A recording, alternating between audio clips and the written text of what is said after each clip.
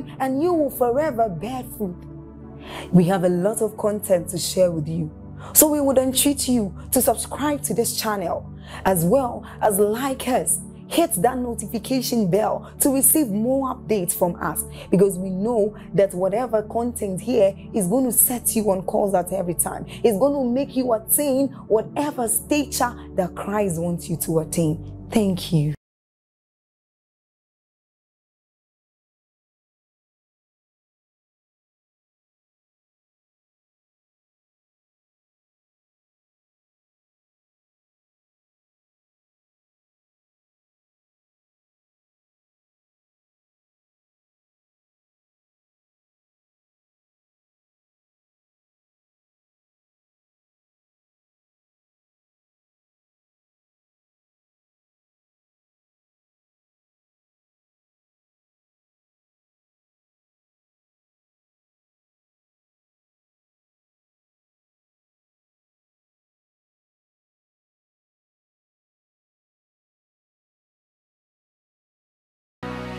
Hallelujah.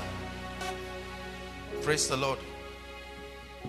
So there are certain things we must always expect here. Number one, encounters. Koinonia has been designed by God. Our ministry to the body is to create a platform for people to have dramatic encounters with God. An encounter is an experience that makes a person real.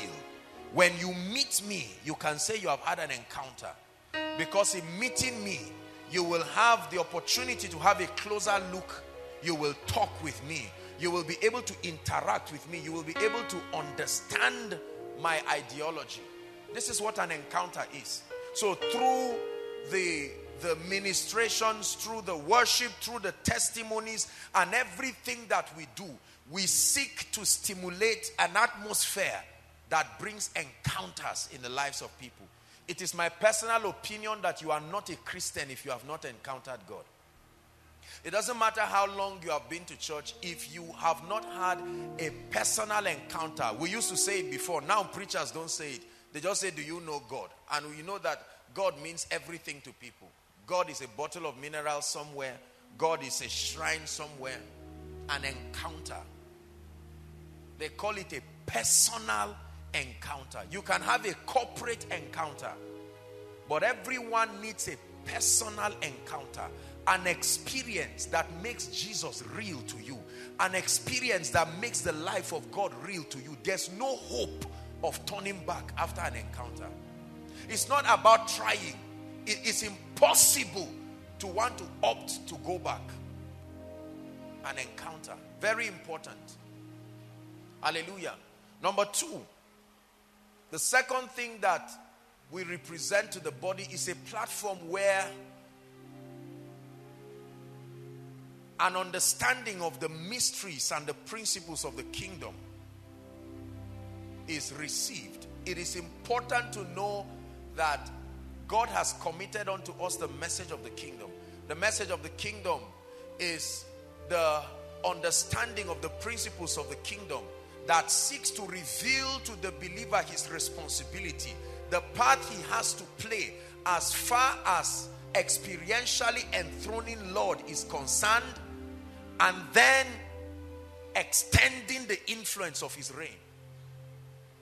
We have that assignment to be able to make men see, to bring people to an understanding where they understand that if we are to command victory in life, it will be on the strength of the mysteries, the principles of the kingdom. So this is a place of understanding.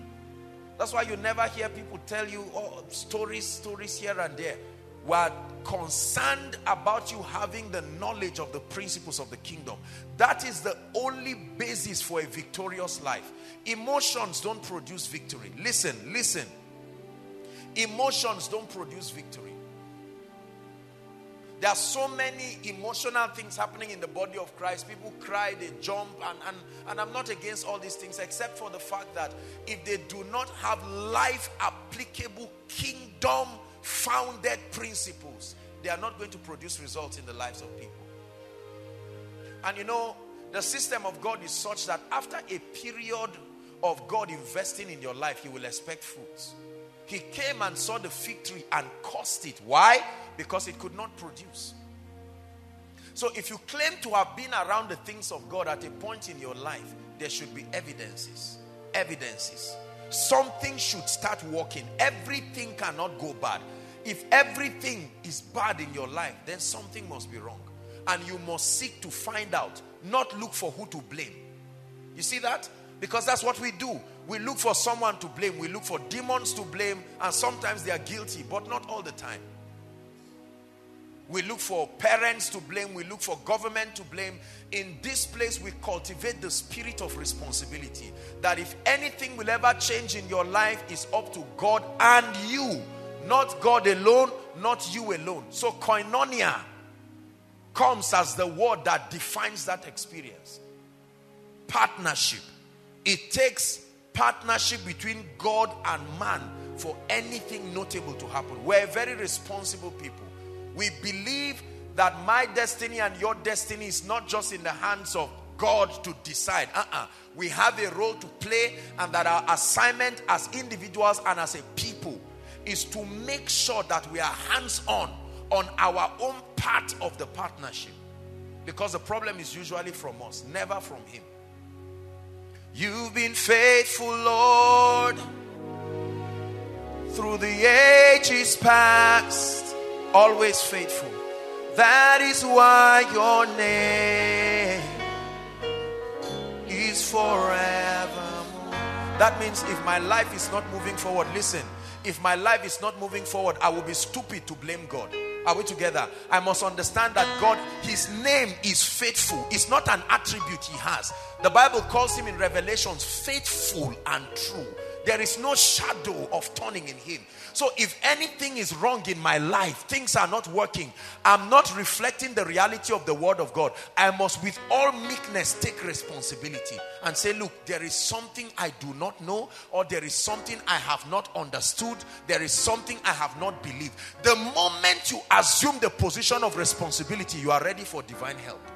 God will never come and stretch his hands towards a people who are not ready to take responsibility. Are we together?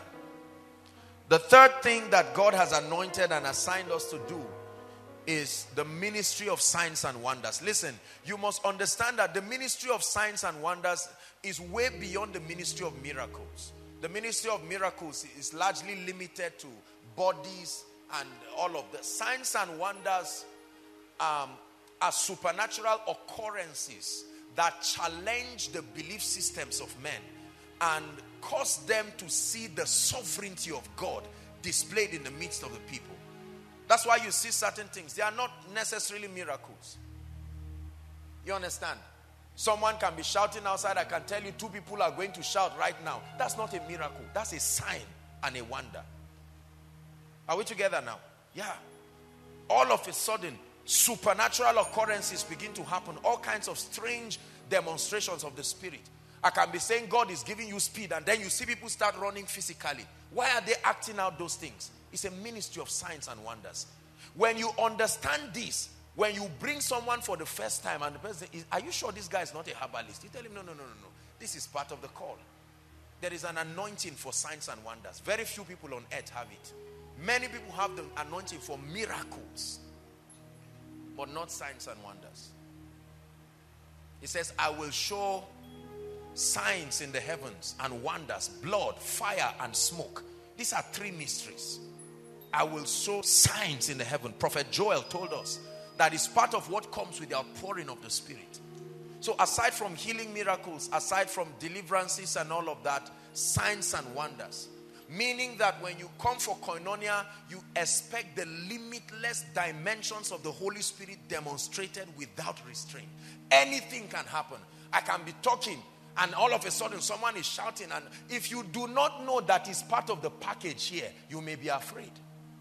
But when you know, when you hear someone shouting, instead of looking and say, I hope this guy is not lying, you just say, God is here and he's here for me too. You see that? Yeah. Very important.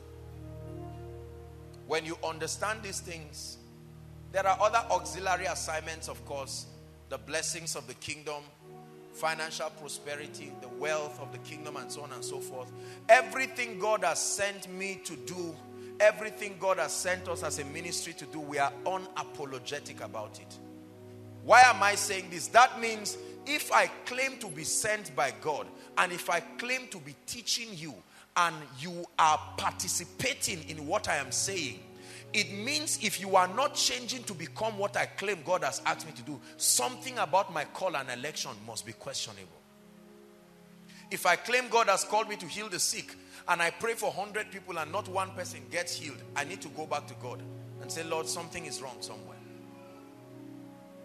Transformed lives are like the trophies. The Bible calls them the seals of apostleship. Right? So that you look at your life and say, my God, look at what God has done in my life. I came and I met Jesus. My life has changed.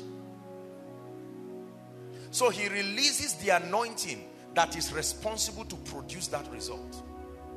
That's why many of us are gathered. That's why the testimonies are here. And tonight will be no different in the name of Jesus. You will always learn something when you come to the presence of God. The goal here is not to make you aware. You must understand that beyond the words you are hearing, there is an anointing that backs it up. That anointing is what empowers you to perform. Otherwise, all I'm giving you is a lecture. It's an intelligent lecture. Because some of the things that I'm communicating, some of them are products of researches. The research does not have an anointing in itself. It just has information. But when that research is taken in the place of prayer, something comes upon it. It's no longer a lecture note. Are you seeing now? So when I'm speaking to you ordinarily, you would not have believed what I'm saying, but there is an anointing upon it that compels you not only to believe, but receive the grace, and you will stand up and receive and reproduce the result. Listen, let me tell you, brothers and sisters, hear me. The ministry of transformation is a system you must understand. If you are in this place and you are called into ministry, whether you have started or not, pay attention. Get ready for empty pews if you don't understand the technology that transforms men. People will hype you and you will be excited for a few months, waiting for the next person who will open church near you, and they will all move there and leave you because they are tired of your stillness. There's got to be something that brings freshness to people. Are we together now? When a businessman comes to Koinonia, he must find a dimension of the kingdom that can minister to him. When a student comes, he must find a dimension of the kingdom that can minister. So when our little children, our little ones, as small as they are, they must be able to find a dimension of the kingdom that can minister to them. Failure to do that, we are not in ministry. We are just acting on stage. Hallelujah. And this comes with a price. Prayer is only one of the price. It comes with diligence. That's why I challenge a lot of people, especially those who want to go into ministry. You know, most people think ministry is a lazy man's work. When you don't get a job, you know, they didn't give you employment all around, you just quietly go and start ministry. No, ministry is not for lazy people. Ministry is for diligent people. The hours it takes to prepare just a simple message that you deliver in 1 hour or so. And now we live in a technology-driven society. You mention one Greek word, you are lying about it, someone is checking right away and telling his they say, no, it was 1997, this word, it was a mistake. He will even say the article where you got it wrong. It takes intelligence, not just spirituality. You should not just say something, you must have something to say. Everybody is saying something. People don't listen to talkatives again. So on one side, you are contending for the power, the grace, and the anointing. But on the other side, you must give people information that is worth their time.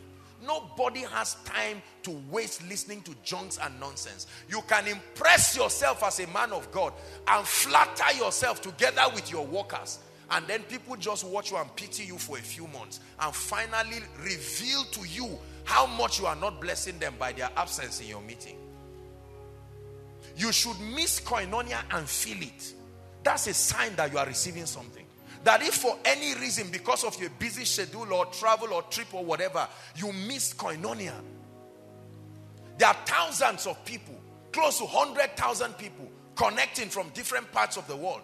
online right now, listening to me as I'm speaking. Why? Some of them are unable to make it. That's a blessing. The moment our teaching is uploaded online, in 24 hours, there's 1 million downloads. In 24 hours, transformation. Somebody somewhere is depending on that truth. Are we together now? I'd like you to pray just one prayer before I continue and say, Lord, make my life valuable. Let me be a blessing. Open your mouth and pray, please.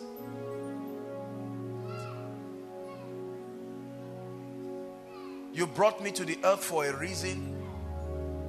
Lord, I don't want to live a mediocre life. The dimension of diligence it will take, the dimension of consistency it will take to emerge triumphant. Grant me the grace. Go ahead and pray.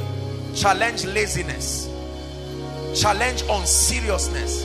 Challenge mediocrity. Challenge playing around and wasting your time. The labor dimension of a successful life, the labor dimension of an impactful life, you must cry for it from heaven.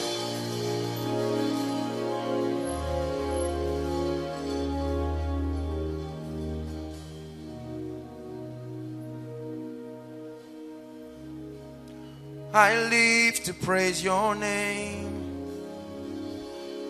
I have no fear of what tomorrow brings. I live to praise your name. And I have no fear of what tomorrow brings. I live to praise your name. I have no fear. Hallelujah. The Holy Spirit is ministering one more prayer point for me that we will pray. I'd like you to pray for the next 1 minute with all your heart and say, Lord, there is a faulty understanding in my life that is keeping me down, that is limiting the ministry of the Holy Spirit in my life. It may have come through culture. It may have come through my pain. I cry to the heavens. Give me a visitation. I declare my disloyalty to any mindset.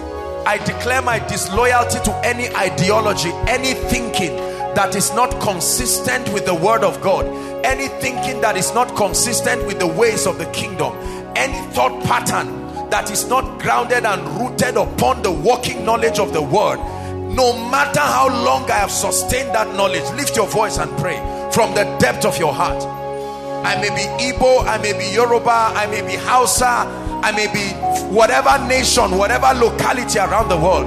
I insist in the name of Jesus that my mind conforms to the patterns of the kingdom. There's so much the Holy Spirit wants to do in and through my life. Something about my life is the reason why I am poor. Something about my life, my mindset is the reason why the anointing cannot flow freely. There's a reason why my church is not growing. There's a reason why my life is grounded. I take responsibility. I take responsibility. I take responsibility. No blaming parents, no blaming government, no blaming neighbors, no blaming anyone. I take full responsibility over my destiny, and I declare my willingness to change. That as the word of God comes, I receive it. I don't argue with what works. Hallelujah. Please sit down. The Bible says, follow them who through faith and patience have obtained the promise. I say it all the time.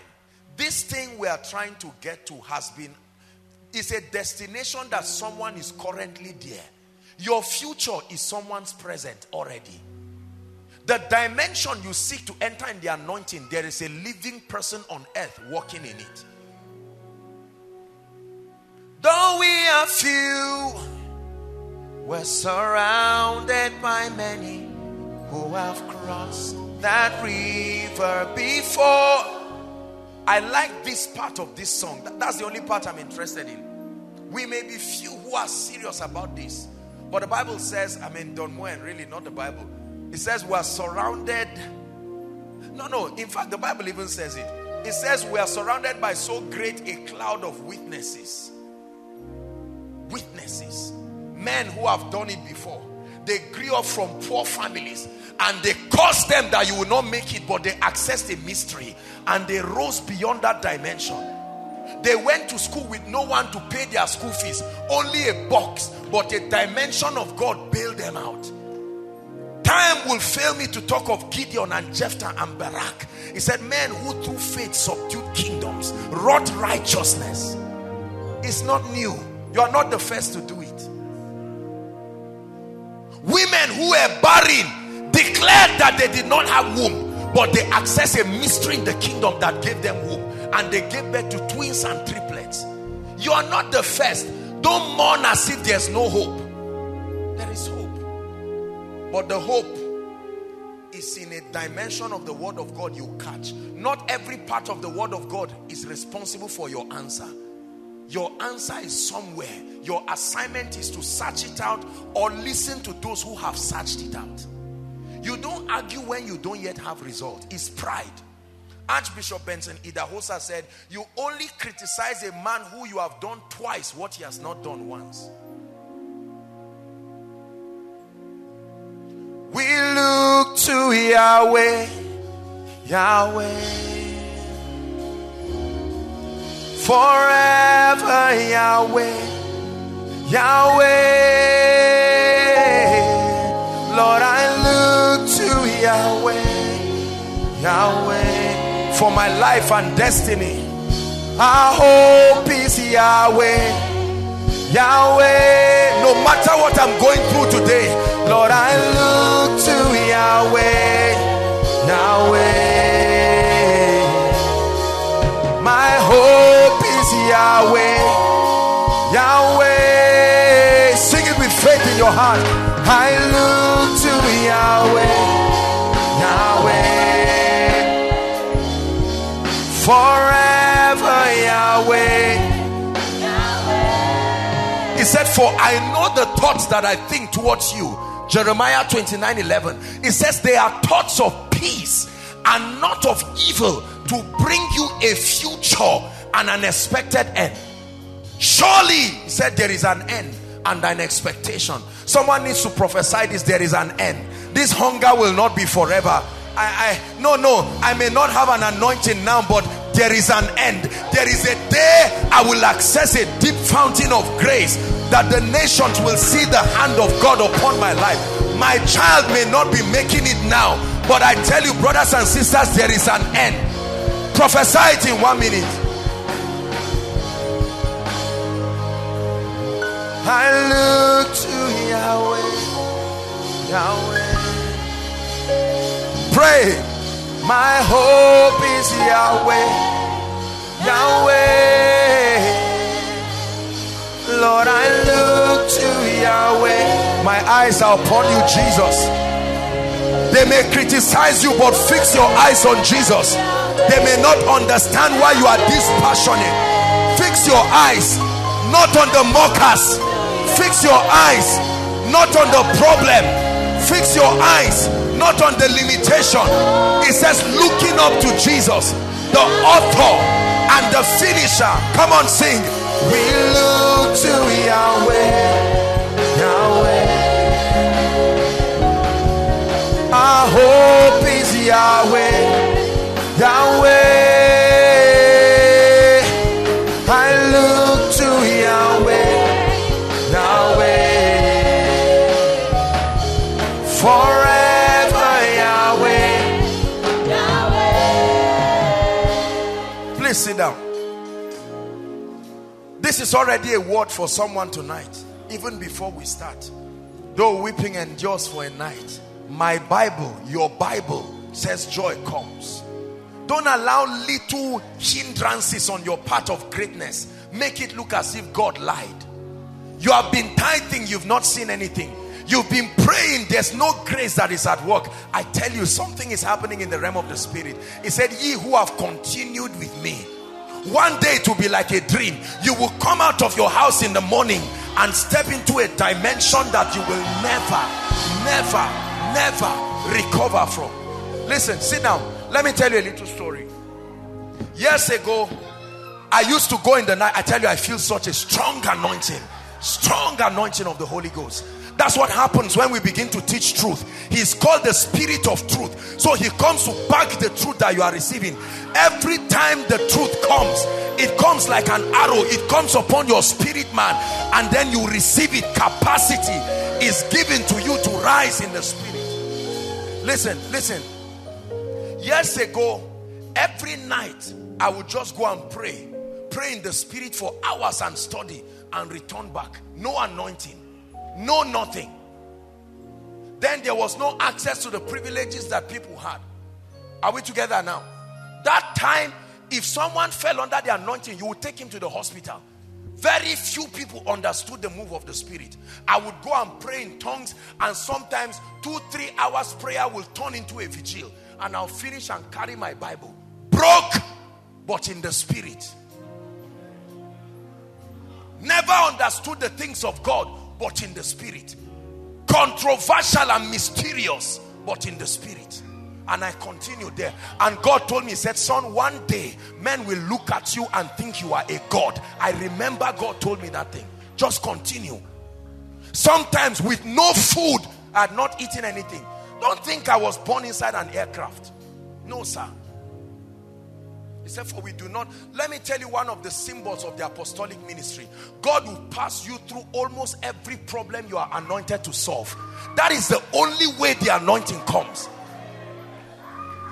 An apostle is not an evangelist. No. That furnace of affliction, you must pass through it. Is what creates the scar. He said, let no man trouble me, for I bear in my body the mark of Christ. Let no man trouble me. We look to Yahweh, Yahweh.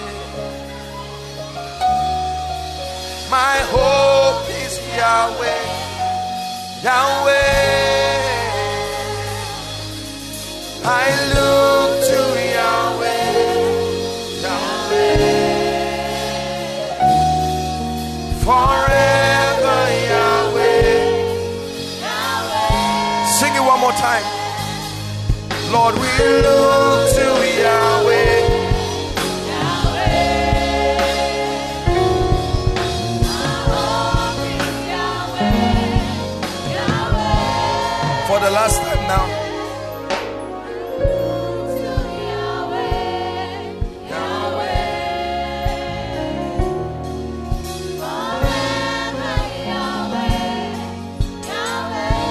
Hallelujah.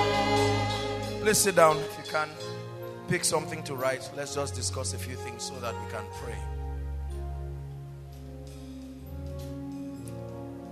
When God is done with you, brothers and sisters, except you choose. See, listen. Look at me. Let me teach you something. When you are being mentored and trained, don't change the equation you are given. You will not be successful that way.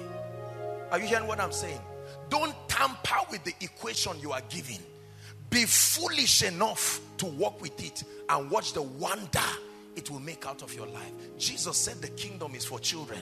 Because if you tell a child jump, if a Jimmy tells his daughter get up and fly down, she will do it without thinking. Sometimes this claim that we have grown is the reason why we never walk with God. The simplicity of spiritual things. There are so many people who want the anointing, but will never sit down to learn how it comes. You tell them this is how it comes, they will change the equation somewhere and never get it. And stay forever not getting it.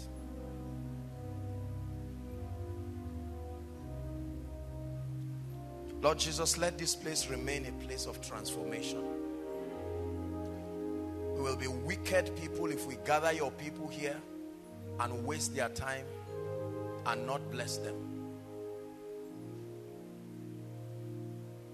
Coming here alone is a sacrifice. You don't want to know how many spirits try to stop you to come for every meeting. That you can leave your house and come here is a sign that victory started, not that victory is starting. Sir, please stand up. I want to talk to you. Yes, sir. Yes.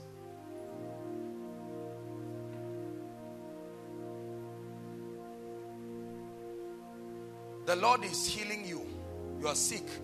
What's wrong with you? I'm seeing your legs. You stand a little and the legs, there's pain. Come. That devil will leave you now. Hallelujah. You have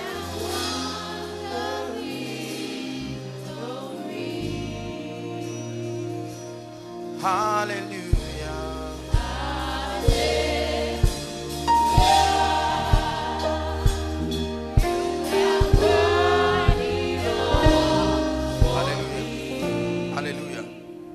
I'm looking at you and I'm seeing a man that the devil wants to inflict with paralysis, like complete stroke. Sir? It was on 1st January 9th. Hold on, please. Saturday, very early, I had to rush from the village back to where I'm staying. Okay. Started. When was that? 1st January, that is Sunday. 1st January? Yes. That's when this happened? Yes. My I God. rushed from the village to Abuja. That's No. I'm seeing you go for a meeting in a village or something. And while you were on your way, I'm seeing something leaving you from there. This is where this came. It is, we are going to look for the land. Somebody is taking the land. That's what I'm saying. In a village. Yes. From there you went to Abuja. That's where the problem came from. Sir, this is not leg problem. This is witchcraft.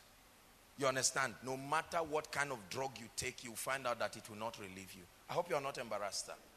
Well, I'm tired of the drugs. That's why I left Abuja yesterday for here. You came from Abuja? Yes. Do you think you will go back the same? Do you think it's fair if you go back the same? No. Do you think I will be a good man of God if you go back the same? Well, you are a man of God, sir. Now think about this. This man left Abuja and came. Now we have made all kinds of noise. We are men of God. You see the danger of not preparing? You come and stand and brag around and tell people you are hearing the voice of God, and here is someone left Abuja and came. Why should he not go to a herbalist if he cannot be healed? No. I said it. If I were not a preacher, I would not go to a herbalist in the secret. I would go in the open and carry the charm and come for fellowship and sit down in front. Let a man of God look at me. If you criticize me, I say, I agree, I'm guilty. But here, I hand over the charm to you. Hold it and heal me. If you cannot, shut your mouth.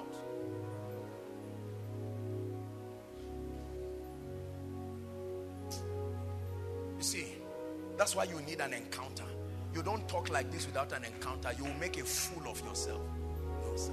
Sir, Jesus will heal you. This is called koinonia. Hold my hand, sir. My God. Jesus, I curse this now. Right now. Out! Just guide him. Out!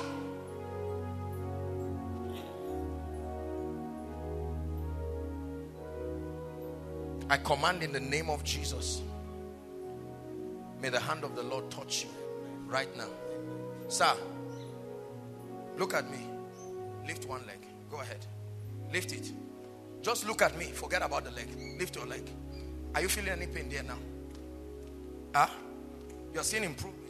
Yes. Right here. Look at this. Give Jesus praise. Come up. Walk. Come. Lift it. Do what you couldn't do. Can you jump? Try. Look at this. In the name of Jesus, that anointing is upon you. Never be the same. Not only this, but the Lord is restoring your finances. The Lord is saying, I should tell you. Are you together with that woman? I'm seeing life leaving you. That's your wife. Wife, come. Hallelujah. You have won the victory. Hallelujah. Hallelujah. Hold on. I'm looking at this woman in the spirit and I'm seeing a woman crying and saying, Lord, when will you visit us? Madam, please don't cry. Jesus is in this place. What is this? Who is a reverend? You lost your child. Who is a reverend? My God. He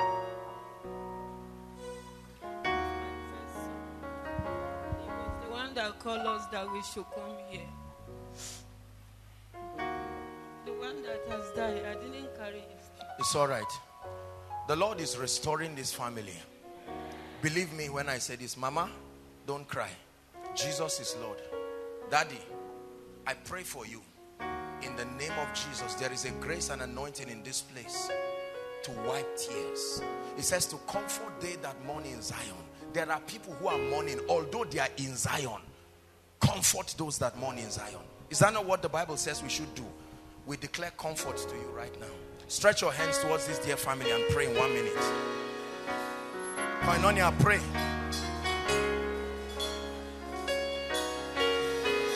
We bring your challenge face to face with the anointing.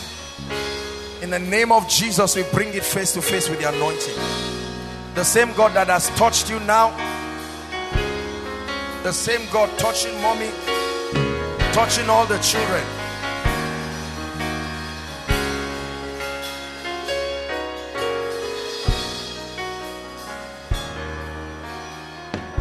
Hallelujah. Sir, I prophesy to you that after today's meeting, from as early as tomorrow, write it down. You will begin to hear dramatic testimonies in your life. Listen, you see, listen, I don't have a prophetic office. My prophetic dimension is creative. I will not just reveal, it makes it happen. You see that? There is the revelatory dimension of the prophetic, where you access what will happen and inform them so that you give them hope. But the creative dimension of God is your word is what makes it happen. So in the name of Jesus, whether or not that possibility was in your future, I put it there. In the name of the Lord Jesus Christ. God bless you, sir. God bless you, man. Thank you.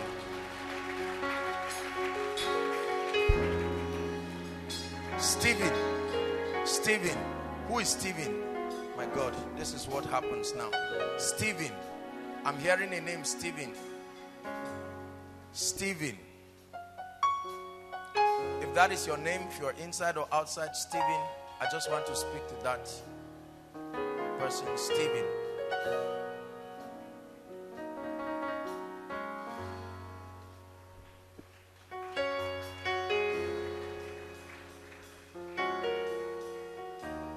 Your name is Stephen?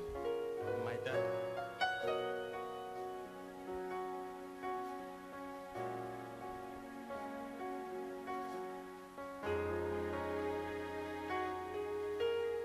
My brother, look at me. God is taking the load on your head right now.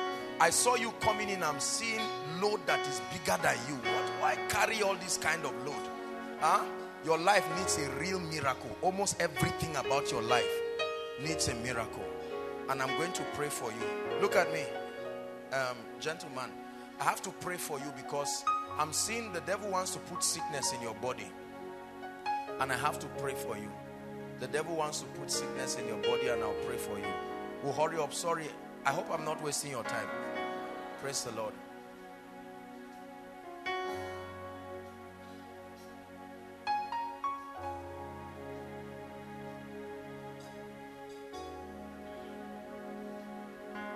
I'm seeing two ladies. The anointing of the Spirit will come on them, and 19 days at a stretch, the families will have breakthroughs. 19 days at a stretch.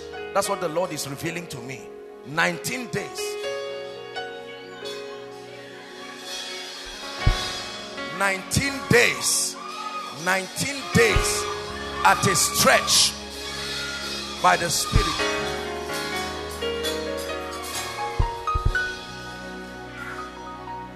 Let Let it be according to the word of the Lord in the name of Jesus. My brother, I want to pray for you. The Lord wants to take this load away from your life. You believe that? Yes. Hold my hands. Jesus, please let your grace walk upon his life. I set you free right now in the name of Jesus. Sickness leaves your body. You have no business with infirmity. I curse it in your life in the name of Jesus. My brother, God wants to help you, but there is a lot of disorganization in your life. You need a lot of order. You need a lot of order in your life. God is helping you in the name of Jesus. I'm hearing the prayer of someone's mother in my ears, and that prayer will be answered now with the anointing touching that person. Right as I'm speaking now, the mother of that person is praying.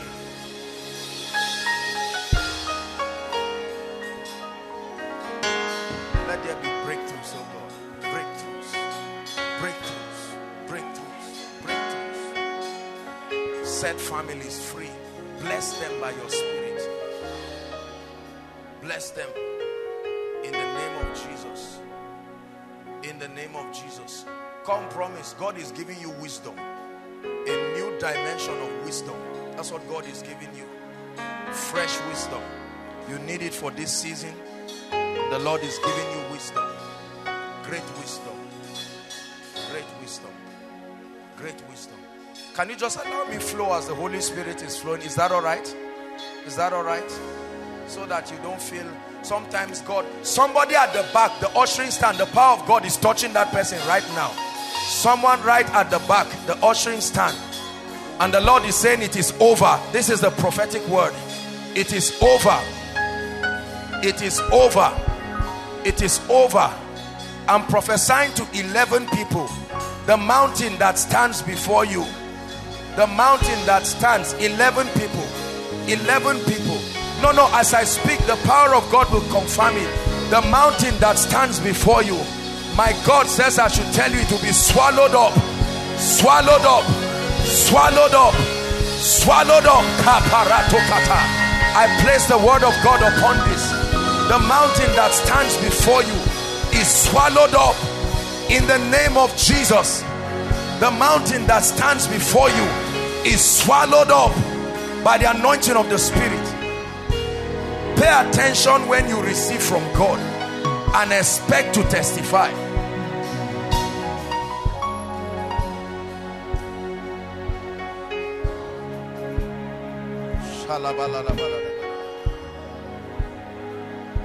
Hallelujah.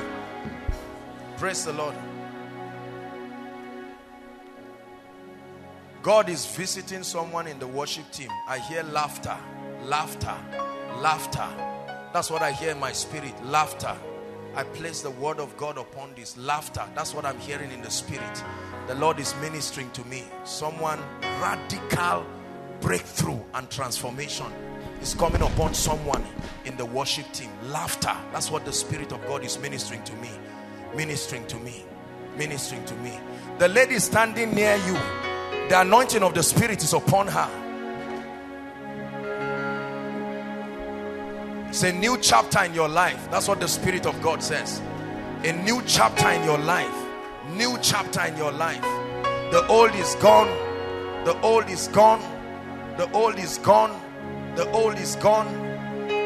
Behold, I make all things new. In the name of Jesus Christ. In the name of Jesus Christ. In the name of Jesus Christ. In the name of Jesus Christ. In the name of Jesus Christ. I'm seeing one of the usher ladies climbing a ladder in the spirit. I don't know who, but I'm seeing one of the ladies, you are an usher, climbing a ladder in the spirit. And the Lord says I should prophesy it. You are an usher, I know you are walking, but this miracle is for you. Climbing a ladder in the realm of the spirit.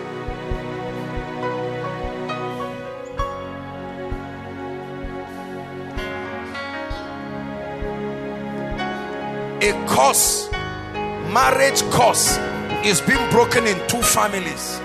Two families specifically. Now, is a curse. Is a curse. Is a curse. Shabatalakata. Brata sebetekelekataya. Break that curse. break that curse.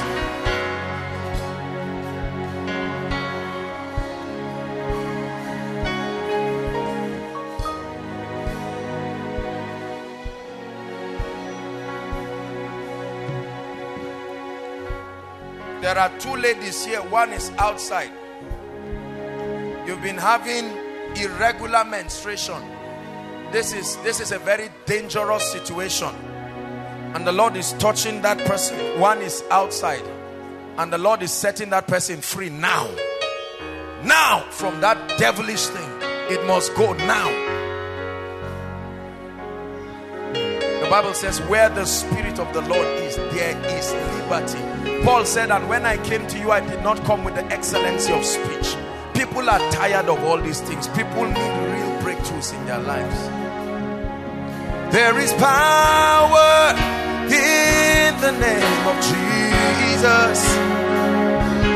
There is power in the name of Jesus. There is power in the name of Jesus. To break every chain.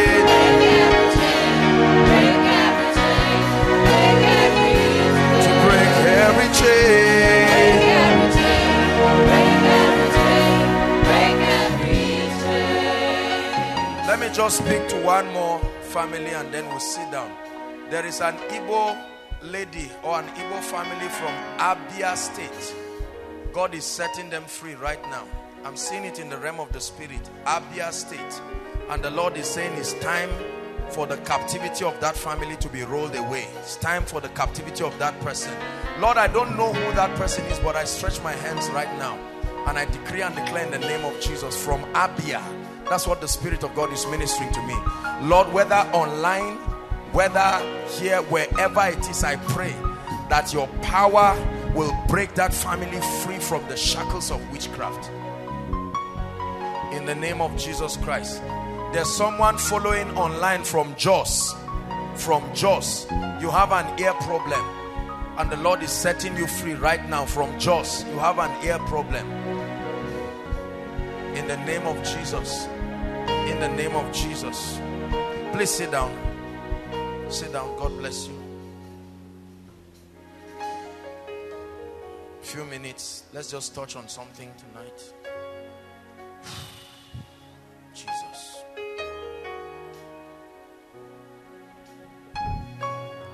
Please take something to write and let me just teach briefly. Our time is gone. I love it when the Holy Spirit steps in to do these things. Look at me. Do you know why many of us may never walk in these dimensions? The motive of our heart is to create an impression where people think this is an anointed man. If that is your motive, God will never trust you with this kind of power. You will destroy people with it. Are we together? Most people don't know that the anointing of the Spirit can kill the vessel carrying it. The anointing is like electricity. The same electricity that gives light can shock someone to death. Are we together now? When God anoints you, the standards become higher of his dealings with you. Someone can do something else and go scot-free, but for you, just because Moses was angry, God said you are not entering the promised land. Yet the people who grumbled entered. So be careful when you just say, give me an anointing. There are rules. There is a system with which you walk with this thing. Pride. A lot of us here, if God should trust us with this kind of grace, people are in trouble. Especially when you enter a meeting where someone has doubted you for a long time. You say, he's the one first. Let me release that anointing on the doubter and rubbish him. Then he will use that as a lesson and know that I am Apostle Joshua Selman, and God says, no way. The death of my son is too expensive for that nonsense. I hear the chains falling. No, I'm not singing. I'm prophesying. That's what I'm hearing. You will see it happen now. His word will never go void. Don't mind me. Just allow me to do my madness. I hear the chains falling. Literally, I'm hearing physical chains. I hear the chains. I hear the chains. Lord, let them fall from the life of the people. That's what the anointing was designed to do.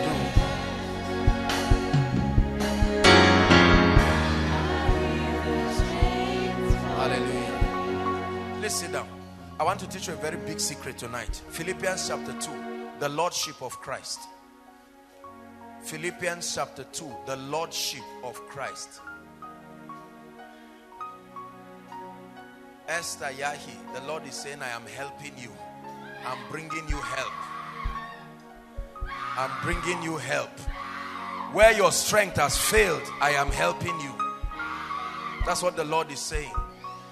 What your parents could not do, I am helping you. I am helping you. Philippians chapter 2, the Lordship of Christ.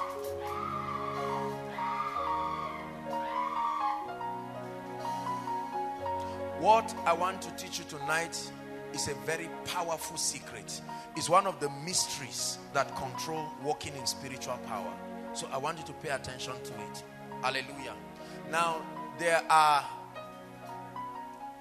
different dimensions of God as revealed in Scripture. Please follow me. Different dimensions of God as revealed in Scripture. And when a believer comes to Jesus Christ, when you come to what we call surrender your heart to Him, it is important for us to understand what dimension of God is revealed. Are we together now? Every dimension of Jesus in the Bible is responsible for certain outcomes of a believer's life. The names of God all through the Bible represent different dimensions of Him that were encountered by different people. So when they met the God that provides, they called Him Jireh.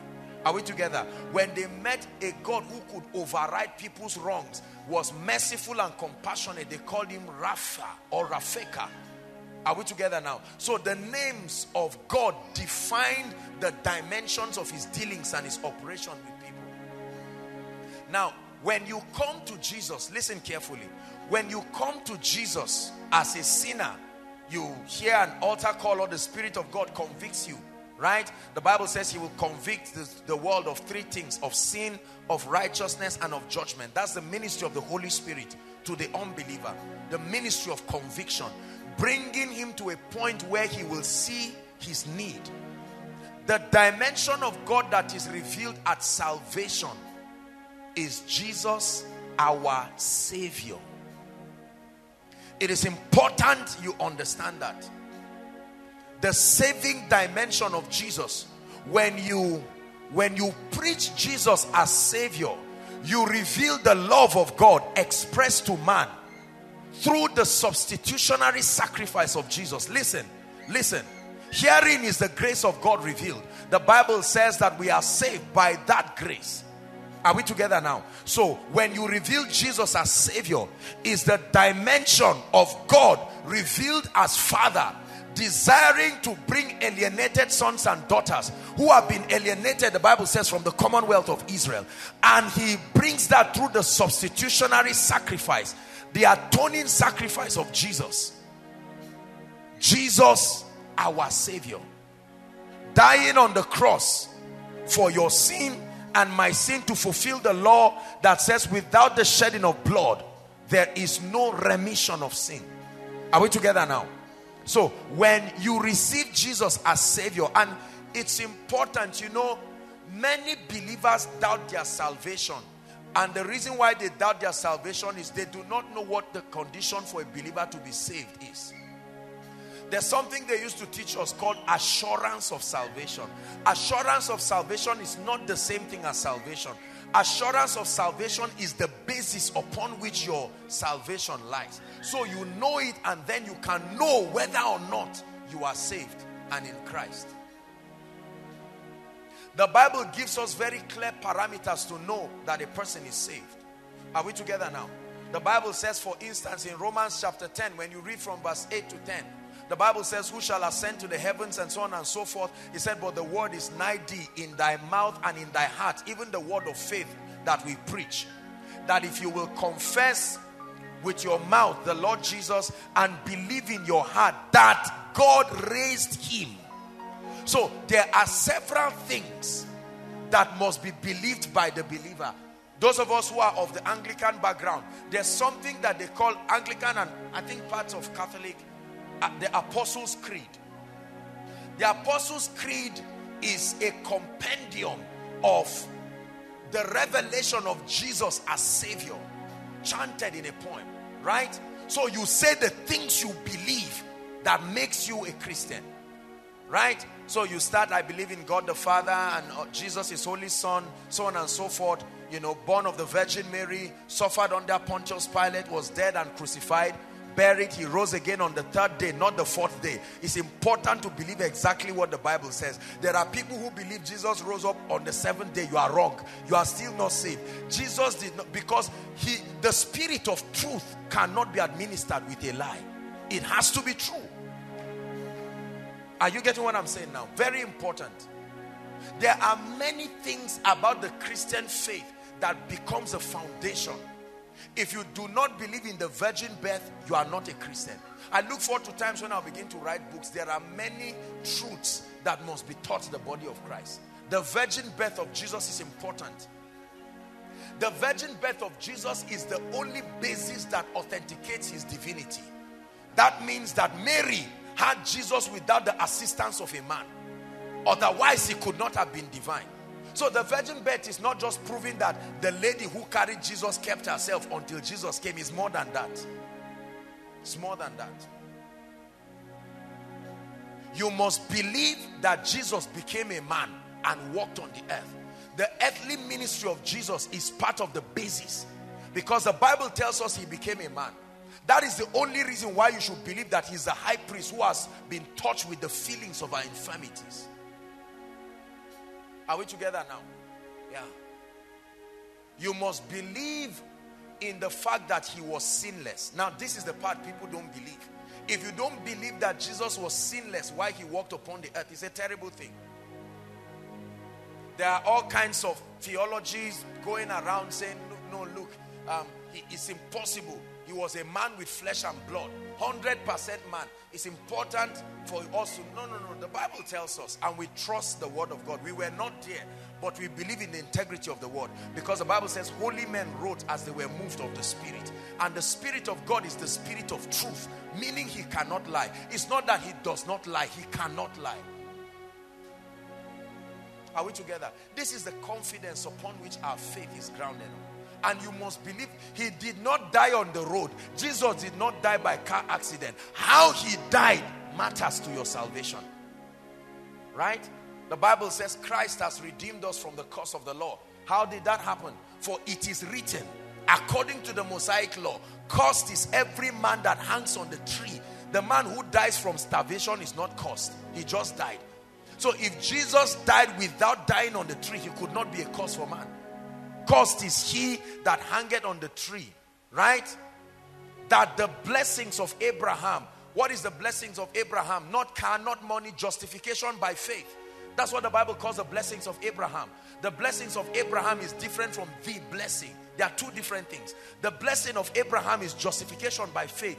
God preached the gospel to Abraham. Right? That's what Apostle Peter taught us. And Abraham believed God and it was credited unto him for righteousness. So we, like faithful Abraham, partake of that blessing by giving an opportunity to believe God and receive that credit of righteousness. That's the blessing of Abraham. So that we are justified by faith, and then it gives us access to receive the promise of the Spirit through faith. Galatians chapter 3 is what teaches us that. So it is important that we understand that Jesus as Savior talks about the substitutionary sacrifice of Jesus. Now listen please, there is nothing that any man can do to be saved. No. By that I mean there is no contribution. There is a participation, but there is no contribution. Your participation is to receive by faith. That's the only thing. But you do not have a contribution when Jesus is revealed as Savior. The moment Jesus is revealed as Savior, the love of God is revealed unassisted. Unassisted. The substitutionary sacrifice of Jesus. That's the apex of the demonstration of the love and the grace of God. Behold, what manner of love, the Bible says, the Father had bestowed upon us, that we should be called. That's the process. Are we together? Are you following me now? I'm taking our time to give us this basis so that it will strengthen our understanding. There is no man, there is no good works of any man that can be the basis upon which your salvation. No. It's impossible. I cannot be saved on the grounds of my works. I cannot be saved on grounds of things that I have done. No. Every time you look up to what you have done to be saved, you are out of the grace of God. But the moment you are saved, not walking the works of kingdom is the abuse of that grace. You see it now. Before you are saved, you only receive. After you are saved, you are empowered. The dimension of grace upon you no longer just becomes receiving. It becomes an empowerment to do. I must walk the works of him that sent me. Now, this is the balance we must bring over the grace message. There are two dimensions. There is the grace that appears as God's mercy given to man simply because of our helplessness to be able to attain that position of righteousness. The very nature of God. But now, having obtained that righteousness, we are further empowered by the ministry of the Spirit to begin to produce what the Bible calls the fruits of righteousness. Are we together? But that's not where I'm going tonight. There is a dimension of Jesus Christ that many people have not come into terms with. It has not been a revelation to them, and that's why they don't walk in power. That's why they cannot walk in certain dimensions. It's called the Lordship of Christ. It's one of the pillars of the Christian faith. You cannot claim you are a Christian and not acknowledge the Lordship of Christ.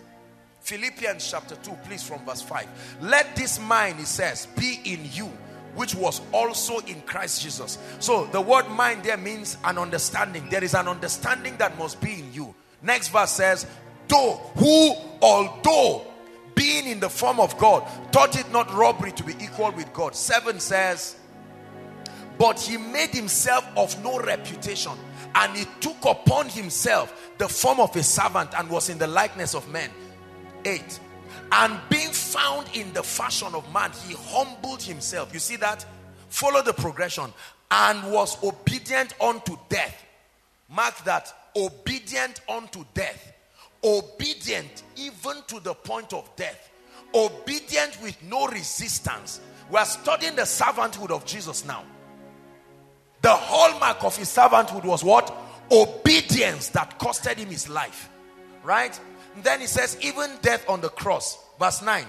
Wherefore, on the strength of his obedience unto death, although being God, God had so highly exalted him and given him a name which is above every other name. Next verse. It says that at the name of Jesus, not necessarily the mention of it. It's not the mention of it.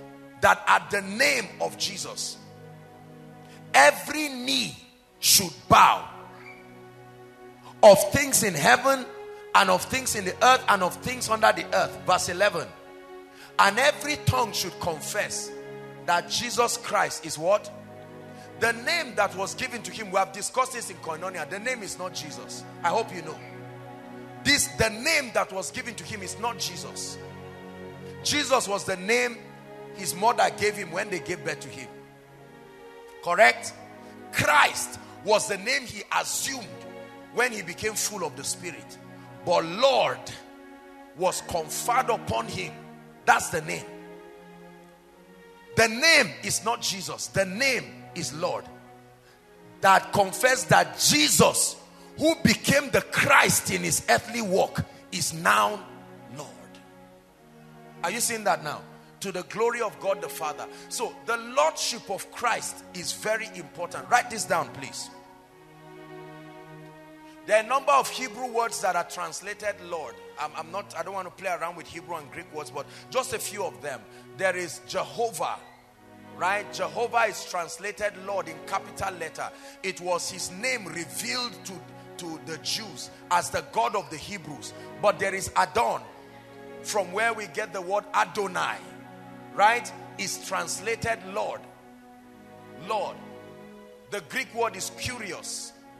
Don't worry. I'm just giving you a theological background of the word Lord.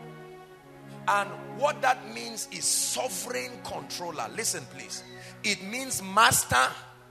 It means owner. But it also means sovereign controller. It gives you a picture of one who either by his own strength or by your permission has unrestrained access to everything about your life. Are you getting the idea now? Either by his own strength, so I can come into someone's house and push the door by my strength. With respect to that combat, I am Lord because I push the door. Are we together? Or the person can open the door and welcome me. I am still Lord. So when the Bible gives the idea of lordship, it talks of ownership, it talks of sovereign power, it talks of dominion, but it also talks of unrestrained access. Are we together? So Jesus being Lord is a revelation of one who has absolute control.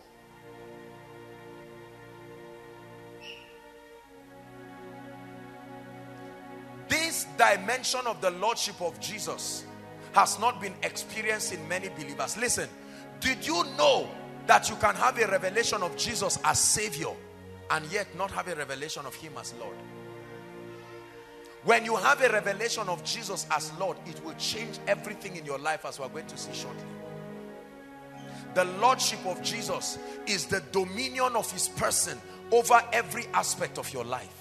And there is a law in the realm of the Spirit. Your degree of submission to authority is your degree of dominion.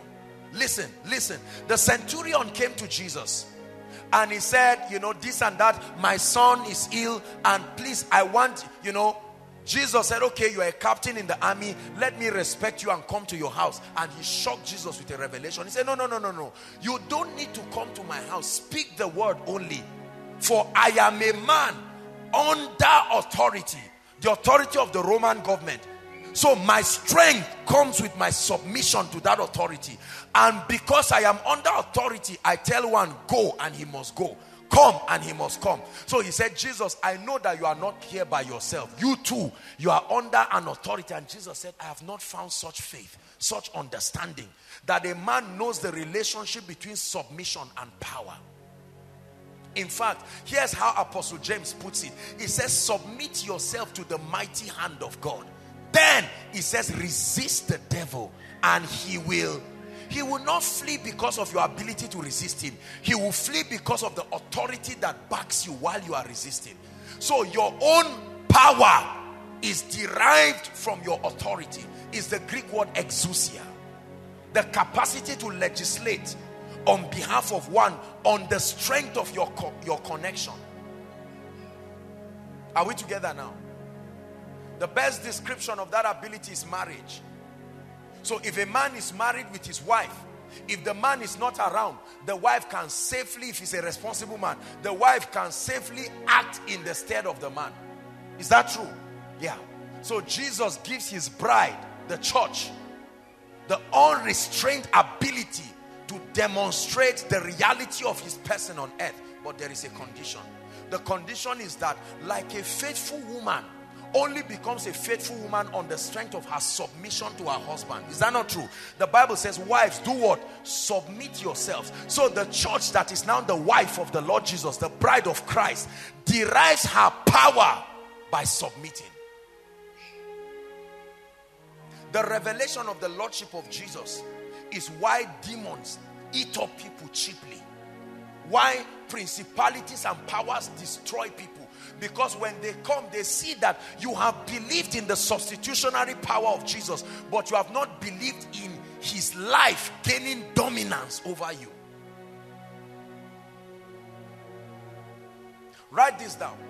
The dominion of the word in us is the clearest measure of the Lordship of Christ in you. The dominion of the word of God. Dominion means the degree to which your life is a reflection of obedience to the word. The dominion of the word in us is the clearest measure of the lordship of Christ. So if you say Jesus is Lord of my life, all I need to do is to see to what degree your life conforms to the word. And then I know whether or not he is Lord over your life. Because that Jesus we speak about is the living logos. John 1 verse 1. The word of God. Jesus gave us a mysterious statement. Say, how can you believe God whom you have not seen when you cannot believe your brother? So if you cannot believe the word of God written, you'll be a liar to claim you believe God.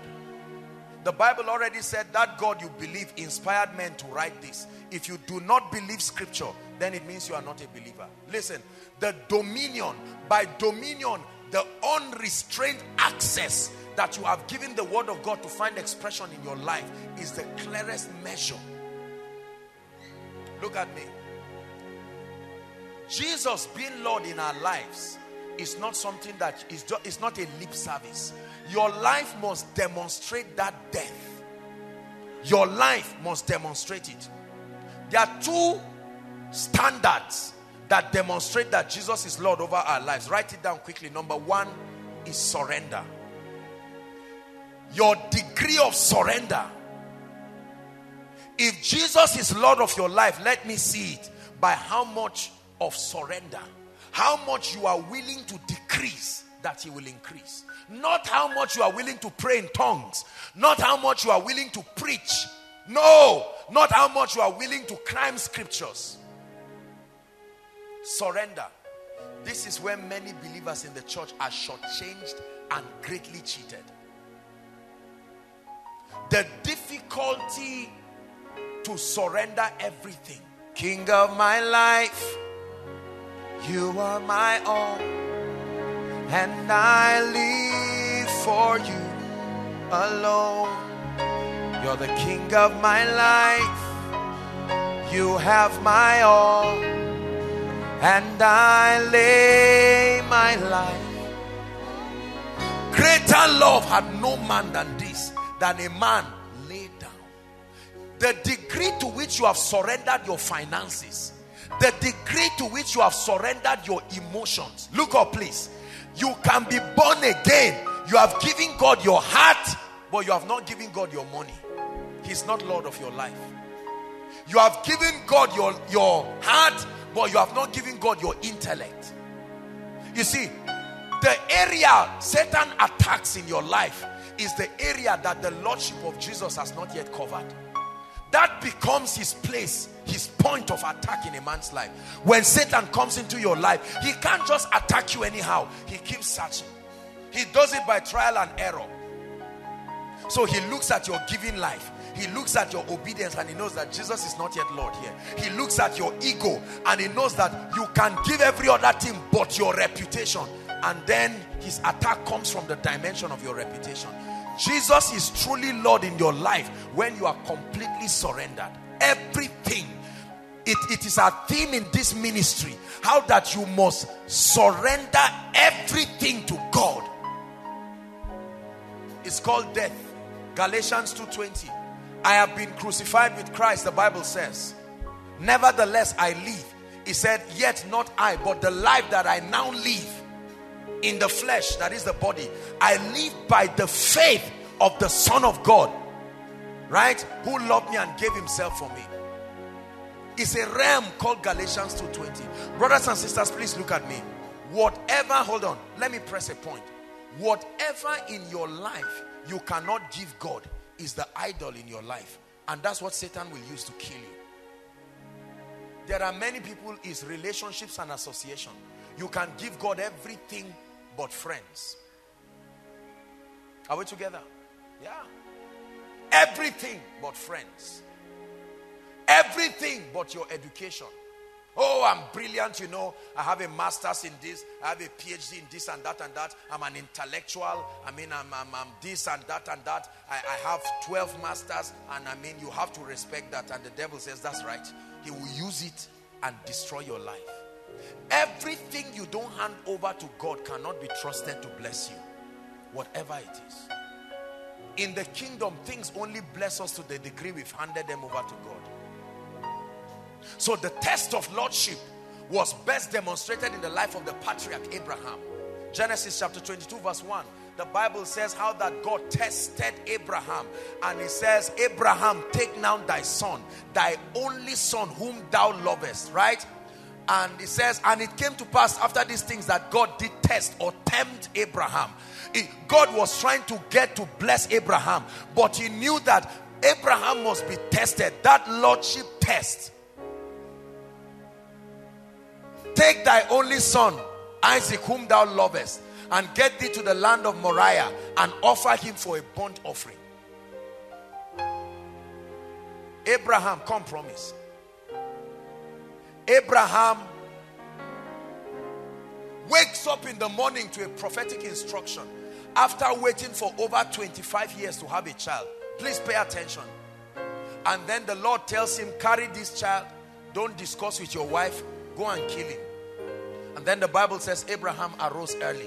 Everybody say obedience unto death. Say it, obedience unto death. And he held his son. Do you know what that means? Gathered the servants and said, look, we have to go and offer sacrifices unto God. And Abraham was thinking in his heart, my future. The son of every man represents his future. The one who continues the name. And he says, Abraham, destroy your future. Can you give up your future to prove that you love me? Abraham said, this is hard, but I will do it. You see, every time I teach about surrender, it does me something. Because it's something that has happened in my own life. It's a circumcision that only when you have given up everything. Master, we have left all to follow you. Left all to follow you. And he took Abraham. He took Isaac. When he got to the base of the mountain, he knew that the servants would think he has run mad and would stop him. And he said, you people should wait. He started climbing the mountain with his own son. Only son. His future. The son of promise. Waited more than 25 years. And the son Isaac started getting concerned. And he said, Father, I see the wood. I see the fire. Of course, he saw the knife too. Where is the sacrifice? And he said, Jehovah Jireh. In his heart, he was saying, son, before your arrival, there was one whom I loved. And not even my love for you can compete. My God. That is the realm of men and women who will walk in power. Who can give God anything, including their lives. He tied Isaac. You can imagine Isaac begging his father and saying, Father, please, if I offended you, forgive me. And he said, no, it's not about offense. It's about the lordship. And God was seeing a foreshadow of what only him could do. Do you know people could not give their children easily like that? God was about to give his only son. And here he was seeing a mortal man. And Abraham carried Isaac and dropped Isaac. The angels were wondering, asking questions, and saying, I hope this guy is correct. His future is about to be jeopardized. He lifted the knife. Romans chapter 4, the Bible says that Abraham already planned, paraphrasing, that when he killed Isaac, he would beg God to bring Isaac back to life. In other words, God, I've obeyed you. Now my son is dead. Please bring him back to life. And when he lifted up the knife, God said, stop, Abraham, for now I know. Not when you left your house. Now I know that thou fearest me, seeing that you did not withhold your son from me. Here comes the blessing. Now I swear by my name, in blessing I will bless you, in multiplying. Listen, many people claim the blessings of Abraham. The Jews wanted to do that, and they said, we are the sons of Abraham. And he said, if you are the sons of Abraham, you will do the works of Abraham. The works of Abraham is loyalty and obedience unto death. That's how you get the blessings of Abraham. It's not by chanting and quoting. You are not qualified when you cannot submit and surrender everything. Brothers and sisters, let me tell you, if it is God you are walking with, he will demand everything from you. Everything. Just listen to what I'm telling you. He will demand everything. Everything means he must probe it until it comes under his lordship. Just when you love this brother, you cannot sleep because of him, then God comes to you in the night and says, my daughter, you have been saying you love me so much, but I'm asking you a question. Can you leave this guy? He didn't say leave him. It's just a question. And he said, no, this has to be a demon. I'm 32. I need to marry by March. What kind of lack of breakthrough is this? Apostle prophesied miracle service that I must marry. And now one spirit, and you reject and cast. When you finish, God says, are you done? Answer my question. The still small voice. Can you leave the brother? And just when you are about to think, his call comes and he sends a text. Thank God for the gift of you in my life. I say, God, I reject this. I reject this. Don't play with my heart. And God says, that's the idol in your heart. If you cannot lay him aside, you finish with your salary and you are happy. You want to go and buy trousers and shirt. And God says, carry all that money. Join it to whatever else you have in your account. And just when they send you money from abroad and says, carry it and go and say, I say, God, Abba, you are joking. Even you know I won't do it. There's no point asking me. You already know I will not obey you. Because it can't be you. You are a good God. You don't punish people like that. You see how we use scriptures? And then God looks at you. Whereas his plan was that by that act of obedience, he will bless you. Do you know there are times God has told me, please, I'm not saying you should bring money to me after the service. That's not what I'm saying. Get me correct so you don't think I'm using someone to manipulate you. You know I'm blessed. Listen. Do you know that there are times God has spoken to me that he was going to test certain people and he will give them instructions to empty their accounts, for instance, and carry the money and come and give me. Now, God did not tell me their faces, but God told me that when they come, I should not collect it. I should only bless it and give them back. And you see the people dragging themselves. They stand like prisoners who just came out. I mean, they can't believe it. They are surprised that they are obeying, because they are not supposed to obey that kind of instruction.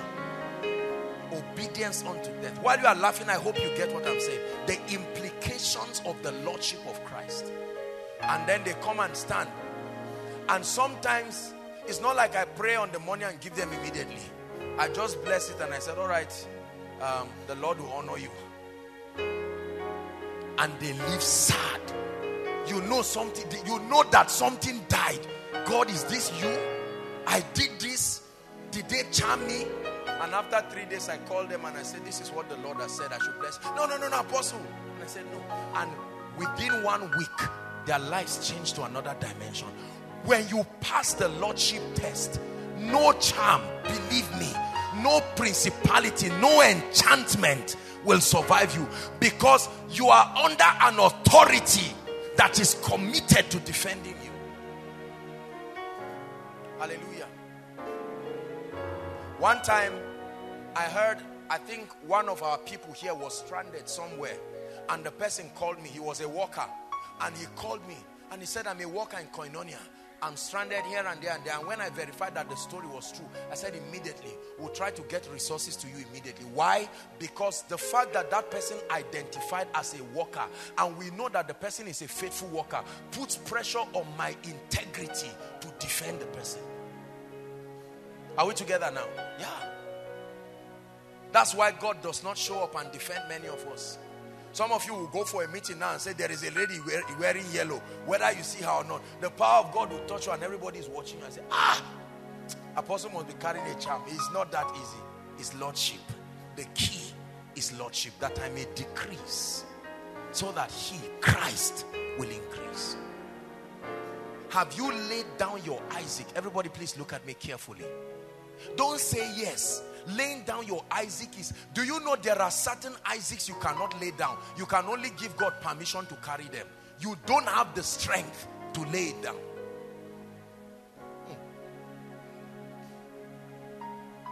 Koinonia is quiet tonight because you suspect God will do something about this message. I assure you he will. Don't even try to hear. He will right away. The God I serve. There are prayers that you don't pray twice to answer. Let me tell you the kind of prayer God answers once. Lord, have your way. Music to the ears of the Lord. Have your way. That's exactly, because he really will have his way. But you see, you must trust him to know he will not destroy you. Look what he made out of our lives. I will worship him forever, love him forever, because this God is too good.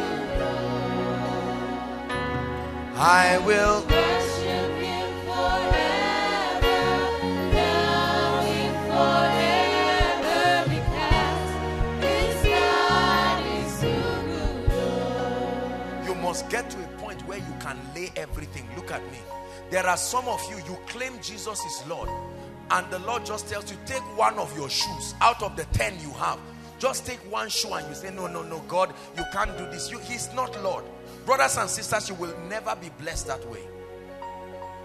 As a man of God, there are times they will invite you somewhere and you have all kinds of honorariums waiting, and then another small gathering somewhere, and God will say, that's the one. The gathering where you are the one who will support them after the meeting. You finish and say, I'm aware you guys don't have bike money. Take 1,000. And God says, that's the one you go to. Let me show you why many people never walk in power. The secret of power is the revelation of the Lordship of Jesus. Jesus submitted, obeyed unto death. Wherefore God so highly exalted him. Submit your finances to the principles of God and see the wonder he will make out of your life. Submit your emotions to the control of Jesus and see what he will do with you. Submit your gift and talent. Carry all your certificates and kneel down before him and say, Lord, you are the reason why I have this master's. I put it before you. What do you want me to do with it? And God says, that's all. Somebody will stop sleeping in NMPC. I don't care whether you read whatever. God will wake somebody and say, bless my child, because he has now put me in control of that certificate. You can carry it on your own and move around looking for a job. And somebody will say, are you with masters? Ask you, can you manage gate man? You say, about me, because you are the one looking for it. But when you surrender it, surrender is powerful. I don't know how to tell you this thing. It's something I've done. Oh, listen, this man you are seeing standing before you can give God anything. Ask God. Ask him. Money, that one is not even, I don't have to be a Christian to do that one. Years ago, the Lord asked me a question and said, can you give me your life? And I told him no. I honestly thought about it, and I said, I can't give him my life. I can give you my heart to be persecuted. I can give you my ears to hear nonsense from critics, but I'm not sure I can give you my life, because I was sincere. And the Lord did something for me. Believe me. Like Paul, for me now, Joshua Selman, to live is Christ, to die is gain. God uses a business terminology for death. I won't die. You try to kill me, you are wasting your time. You don't know how many times they've tried to kill me. But now it's not for fear. I need to be alive to do many serious things for the kingdom. So it's not just fear. Oh, accident. Ask my people what happens when we are traveling. There was a time I think we were going to Lagos or so. I think we're coming from Ibadan. The plane was shaking as if somebody was doing high jump on it. Everybody, first people start being uncomfortable. Everybody just greets their neighbor, I hope you're okay. And then later on, people want to on phone and snap so that whatever happens. Ask them. I sleep all through. Do you know the mysteries that surround my life to die? Yeah. Paul died. Immediately the people left. He resurrected himself and said, let's continue. Don't mind these lousy people. When he was done, he said, I'm ready to be poured out as a drink offering. I have the power to lay it down and the power to pick it up. Are you blessed? Many people reject death out of fear, not the confidence of what their submission to God has brought.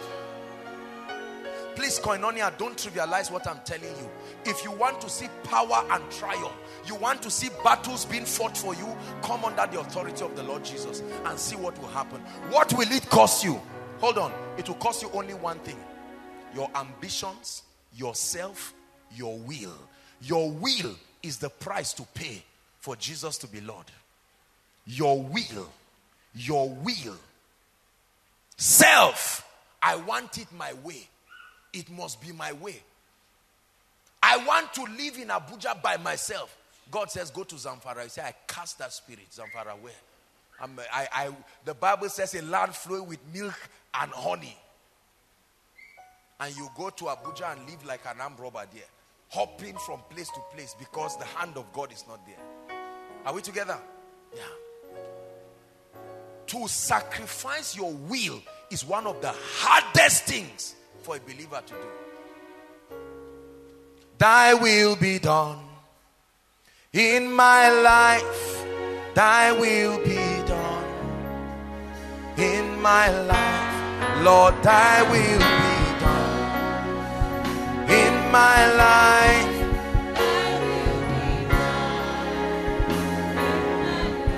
This is how Christians walk. We come to God with our desires, and then we arrange scriptures that will force him to have to give us our desires, and we are afraid of telling him nevertheless. Lord, this is my desire, but what is your opinion? We don't want it. When you can say nevertheless, Jesus is Lord of your life. Lord, I want to buy this house, but nevertheless, I've died to my will. Koinonia, please hear me. I bring you to a place of power tonight when everything about your life revolves around the purposes of the kingdom, where he becomes Lord over your life. Are we together?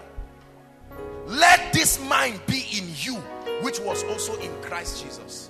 So when you have your ambitions, this is how I want my life to be, this is how I want my ways to be, and God says, whatever it is, this is my plan for you. For I know the thoughts that I think towards you, said the Lord. Jeremiah 29:11. It says they are thoughts of peace and not of evil, to bring you a future. You have trusted people who don't have guarantee over your life. Why not hand everything over to him?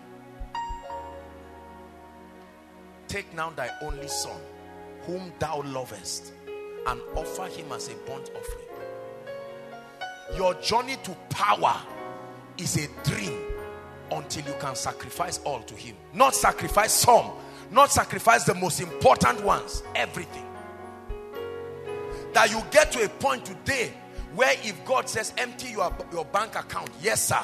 You get to a point where God says sow your car or your house, yes sir. Many carnal people will insult you and call you stupid. Where God sits down and God says, look, promise, I want you to get up now and go to Togo. Your life from March starts in Togo. Go and stay there for as long as it is him. When you have lost the ability to tell God no, he is Lord of your life. That's when you will see the power of God. That's when you will speak and have him back you. Not just because somebody laid hands on you. You know, you've heard me say it in Koinonia many times. Hold on. That so many people, I'm sure some of you are waiting now after service to see me. And as soon as you see me, you want to hold my shoe. It's not there. The power is not in the shoe. You can carry it and go with it. It's not in the shoe. The power is not even in my hands coming on you. The power is in a posture in the realm of the spirit. A posture of complete surrender. The day I stop that, I will never see that power in my life again. Are we together? Jesus, be Lord of my life. Don't just say, Lord, I know you too, you know you are Lord. You say, I don't know. If you say, I am Lord, I am watching. Why do you call me Lord, Lord, and will not do? Obedience. Obedience. Obedience. This is where greed comes from. This is where selfishness comes from. This is why many people are poor. It's not because they are not business people. It's not because of this and that, all kinds of things. You know, people read all kinds of business books. Listen, let me tell you something. You know that Koinonia is full of entrepreneurs here and there. There are millionaires in this place. Silent millionaires just sitting looking around. There are very blessed people in this place. But I can tell you this. Much more than business acumen or whatever it is. If God cannot get your heart, you are a joker as far as impact in the kingdom is concerned.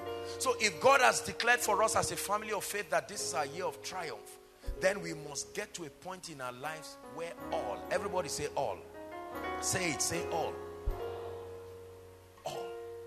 You have surrendered your will to the extent that if God looks at you and says no marriage, you say, Kai, God, this is painful, oh, but your will be done. I just said marriage someone. I mean, I felt the shock. It just entered some of us. I rebuked that one. Apostle, you are going too far. Just Abba.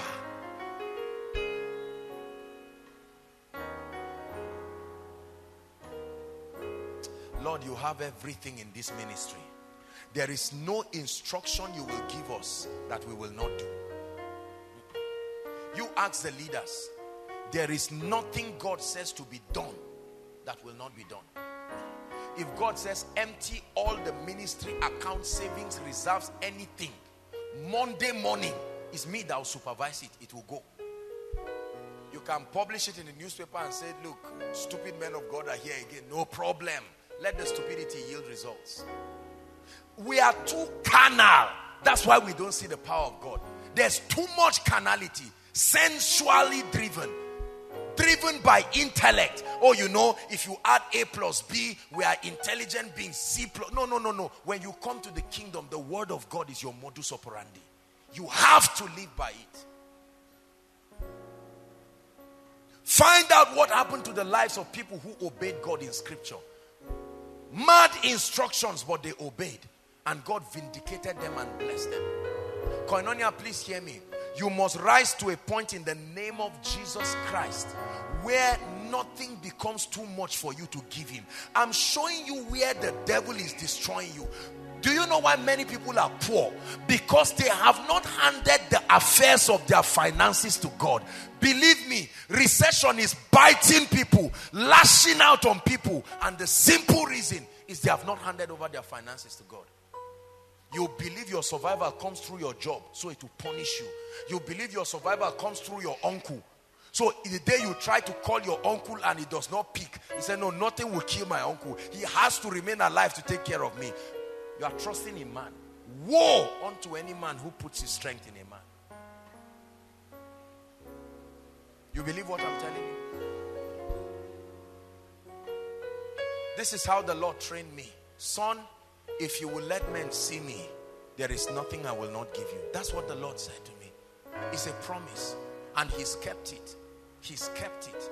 Everything God gives me is not a problem for him because he knows that it belongs to him.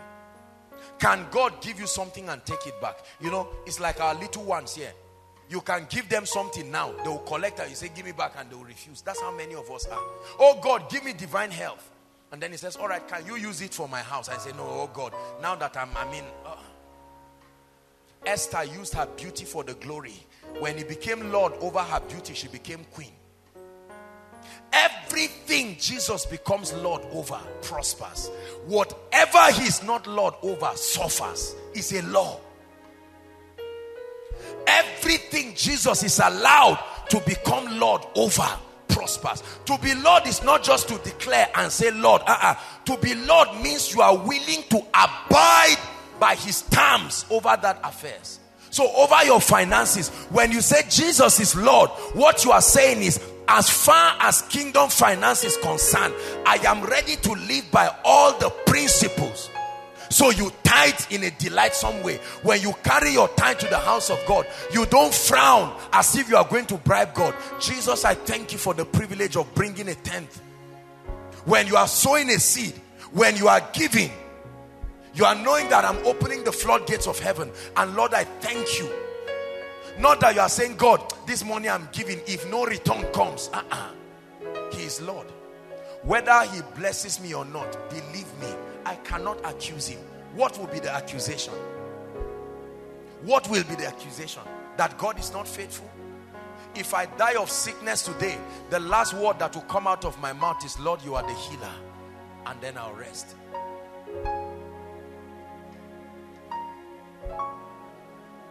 Society, listen, is full of people with high blood pressure. Do you know what causes high blood pressure? Ask the doctors, they will tell you. Because you are in charge of your own world and there is pressure to make it work. I have to pay the school fees of my child. What will people say if I cannot pay it? And so you go around putting yourself in trouble. No, I am 40 years. At my age, I should have a car. So I have to get a car. I have to hustle around. And so you are trying, and somebody will dupe you, and you will come back and almost high blood pressure. No. People cannot say I'm barren. I've been married for 5 years. Small boys and girls are now giving birth. Me, that I'm like their mother, I will do anything. And you go and meet a herbalist and you land in trouble. You see how the lack of surrender to God is the reason for stress. I've preached this again and again, and I will repeat it. Brothers and sisters, there is a place in Christ where men can be free. I bring you to the place of freedom where you hand over everything about your life and rest. You are carrying a load that is too much for you.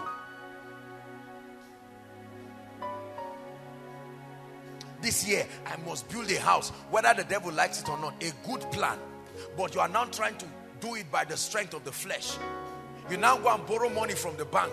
As soon as you borrow money from the bank, they now steal it. You are in trouble. No house, no money. High blood pressure starts. And then the devil says, okay, let me go and borrow another one. You get into trouble. By August, you are almost dying. You can't get up in the morning and breathe well. You see someone of 27 looking like 59. You ask him what is happening, he says Nigeria. No, it's not Nigeria. It is your understanding. Because there are still happy people in this country. Is God speaking to us? There are many students under pressure. I must get a job by myself. I must work service. No. See, I want you to look, trust God's responsibility over your life. A man can receive nothing except it is given to him. If God does not give you a wife, you can't marry. Well, you can marry, but what you will be responsible for whoever and whatever you marry. If except the Lord builds the house. If God does not give you a job, you can lobby your way and get a job that will punish you. Your joy lives from the day you get that job. It's only God that can give you a ministry. You can organize people who will steal from you, criticize you. They are the ones who will pay people in the newspaper to say, let's confess. One day we went to the back of one fence and he rubbed one oil on my face. The same people. I trust in him. I've handed my entire life to him. Such a realm of freedom. You put pressure on his integrity through your obedience. Lord, I obey you. If nothing happens, I said it in one of the meetings in Koinonia. Never claim to be giving God the glory when you are the one taking the shame. Never claim to be giving God the glory when you are the one taking the shame. We live in a society where we are so shame conscious. Look at the shame they have brought to me. That's why you will suffer for nothing. Shame, that word is a word that you hear it being used everywhere. Let them not say I'm not rich. I don't want shame. So you go and borrow money and buy bottles of minerals. And then from there the person says, look, the next day I won't talk to you again. I'm coming to come and carry my bottles in the presence of your visitors. Leave everything to God. Tonight we are going to do a handover ceremony. Not from one power to the other. Handover of your life and destiny and say, Lord, this load is killing me. I can't sleep. God designed sleep. There are many of us here, we've not slept for days. It's not just demon spirits. Stress. Stress.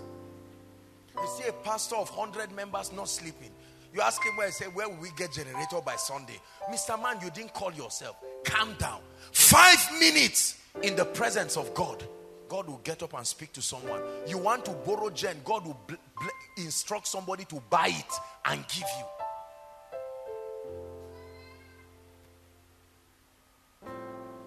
These are my contemplations. Please, I don't want you to take what I'm saying lightly. The secret to the power of God upon my life, aside from my love for him, is my total surrender of my will and everything in my life. I have pleaded with God, crying in the secret place, that whatever is in my life that I cannot give God, I've begged him to never give me. It is the favor I have pleaded with God to do for me. That Lord, if there is anything in my life that I will not be able to hand over to you, may it never come. That's the way of saving me. finances, ministry prestige, anointing, titles, reputation, influence. What is it that you cannot give God? It's the reason why the devil will destroy you. Brothers, you will hand over everything. There are many gentlemen now. They are predominantly young people here. And many brothers are out to take this year of triumph and make sure they are established. They want to force this door to open. No, you use keys. You don't use force. No, I must start earning. I'm not a small boy again. I'll be hearing this message. I must put it to work. You're about to put yourself in big trouble. I hand over my life to you. Jesus, if you don't help me, no one can help me. I will obey you and declare your lordship by allowing the word of God to dominate in me. If you have said that tithing brings favor, I will tithe and nothing will stop me. If praising you is the secret to breakthrough, I will praise you like a madman. That's his lordship over the life. Everything you believe the word of God can give you, have you applied it? Jesus is not Lord. I told you the dominion of the word in your life and the freedom with which you give the principles of the kingdom to find expression in you is the measure of the lordship of Christ in your life. I've come tonight to bring a very, very simple but profound secret to you. Koinonia. Make Jesus Lord of your life experientially, not by talk. Hand over your house to him and see whether you will beg for food. Hand over your children to him and see whether he cannot pay their school fees. Hand over your education and see whether they will drive you out of the university because there's no school fees. He says, come unto me, all ye that labor. Hand over your intention to build a house to him and watch somebody build a house and bring the key and give it to you. You have been trying to buy a car of 1.5 million. It's almost killing you. You raise 700,000, the devourer eats it. You raise 500,000, the devourer eats it. Why not go to God and say, Lord, there is a way this thing is done. I come to you. I come to you. Help me. And the Lord will tell you A, B, C, D. And you want a car of 1 million, God will give you a car of 10 million. And people will look at you and say, you are a thief. No, you are not a thief. He is Lord of my life. When he's Lord of your life, he takes care of you. By God's grace, I have a few people that I take care of, like my children, and I am ever faithful to their lives. Their school fees, their well-being. It is my responsibility as a father figure over their life to take care of them. And I make sure, whether they deserve it or not, I give them. Not necessarily just because I love them alone. It's a show of responsibility. So when you hand over everything to God, he will pay your bills. You hand over everything to God, he will put laughter in your face. You hand over everything to God, he will shield you from recession. There are people already, this February, they have received rewards that even if they got by December, they will be happy. Already, because they handed everything over to God. I've handed koinonia and I do that to him all the time. When I'm preparing for every service, I say, Lord Jesus, I am before you. I'm a small child before you. There are people listening, thousands of people waiting to be blessed all over the world. And Lord, I'm asking that you only use me. Speak through me. And I carry that sincere heart and come before him. And the results are remarkable. Results that not even me myself can account for. This is the key to ease in life. Surrender all. I surrender all to you. Everything I give to you, I'm withholding nothing, withholding nothing, I'm withholding nothing, withholding nothing. Sing it, I surrender all. I surrender all. Hand over the ministry and rest. Hand over the business and rest. Hand over the children's school fees. Hand over your business and rest. Withholding nothing. Sing it one more time to him. Hand over the relationship and rest. Hand over the marriage and rest. Hand over the projects and rest. Hand over your desire for the anointing. Rest, rest, rest. Will you give your life away? That's what he's asking you tonight, Koinonia. Will you give your life away? So it's your turn to respond to him now.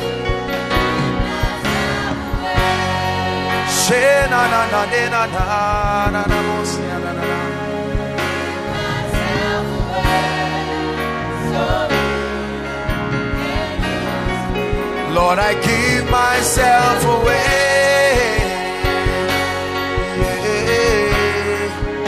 I give myself away. But Apostle, you don't understand. If I don't pay the rent by tomorrow, they are going to drive me. If God wakes that landlord from sleep, that's only when he can come to you. The landlord will sleep for 8 hours. What guarantee does he have that he will wake up? Brothers and sisters, listen. I want you to trust God. Carnality has killed unbelief from believers. I trust him. Though he slay me, yet will I trust him. Whatever God cannot give me cannot be given by any man, no matter who deceives you. Some may trust in horses, some may trust in chariots. He said, but we will trust in the name of our God. Hallelujah. Get to a point of reckless abandon. You hand over everything and say, Lord, I'm tired of sleepless nights. You are not the first God has called into ministry. Lord, what if people don't come for this program? My reputation is at stake. You are the one who called yourself. Lord, what if I don't make it? People will think I'm not successful. Yourself, your flesh, your ego is the very reason you will never step into it. I show you the mystery of ease. Submission to the Lordship of Christ. Jesus submitted himself, Philippians 2:5, obedient unto death. When there is nothing else to withhold from him, then he will give you everything. Everything. Kai. Everything. Everything. This God can surprise men. Have you not read it in your Bible? Listen, listen. You know, I have watched, and let me say this with all humility, I have watched the way God is raising mighty people in this ministry, especially in the area of finances. In the last 3 or 4 months, I have been shocked at how many millionaires God has produced in this ministry. Raising, I'm talking of ordinary people, not just people who have any necessary acumen, because he found men who can say, Lord, everything that you have, everything I have belongs to you. Trust me, let me be your treasurer. The last treasurer betrayed you. Let me be another one. Trust me. And God says, you are doing this for me. There are people entering unbelievable dimensions of the anointing. You know why? Because they have said, Lord, bless me. It's not about myself. It's for your glory. Bless me. I surrender my crowns. Men may clap for me, but I consciously take those crowns and drop them. Every time, especially after the miracle service, no matter how late, when I go home, after everyone has gone and left me alone, I never lie down and sleep. I have my little chair that is like my altar. I just kneel down and I say, I kneel to the doer of these wonders. People are in their houses discussing me and say, my God, what a great man. And I kneel down. Sometimes people pile all kinds of seeds. There are all kinds of envelopes, and I just drop all of them on the ground. I said, Lord, this belongs to you. They gave the wrong person, but please make it right, because I hand it over to you. It belongs to you. And God says, you do this for me, ready for the next level. Some of us have stayed in one level of the anointing forever. You are anointed, but there is no growth, because that is the level God has seen that he will be glorified. When it takes you to another level, you become Lord of yourself. We are going to pray. I told you it's a handover service tonight. Lay down your burdens. It's killing you. Lay down your burdens. It's killing you. What you are praying for, somebody got it today as a testimony. Why not you? Please listen to what I'm telling you, and you will watch God bless you. It's the antidote to recession. You will get up and move around. You are sleeping. God will wake somebody else and say, have you considered my servant promise? I want you not just to bless him one time, but so amount from your salary goes to him for as long as I bless you, and is minding himself. This is the mystery some of us walk in, that people just look at our lives and say, how are these people doing it? It's the mystery of death to allow him be Lord. 1 Corinthians 15 and verse 55. 1 Corinthians 15:55. Apostle Paul now. O death, where is your sting? He's making a mockery of death here based on a revelation. The same way Elijah made a mockery of the prophets. This is a mockery he's making of death. O death, where is thy sting, he says. And O grave, where is thy victory? It means that there is something that he understood about the sacrifice of Jesus and the power of his resurrection. Write this down. The key to ultimately destroying death is for sin to be completely absent in the human race. The key to ultimately destroying the power of death, if you want, is for sin to be completely absent in the human race.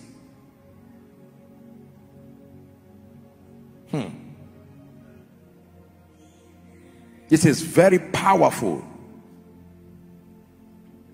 The key to ultimately destroying death, or the power of death, is for sin to be completely absent in the human race. Look up. Let me teach you something. This thing called sin, more than an act, is a nature.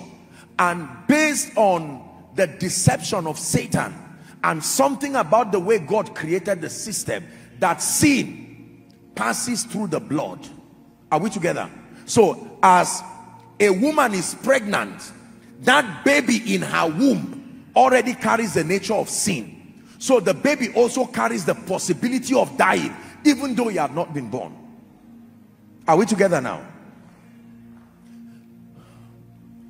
Death has a mandate by reason of the fall of man. And the mandate and the condition is anywhere you see sin, whether sin as a nature through the bloodline or sin as acted out by the physical body, you are authorized to take that individual.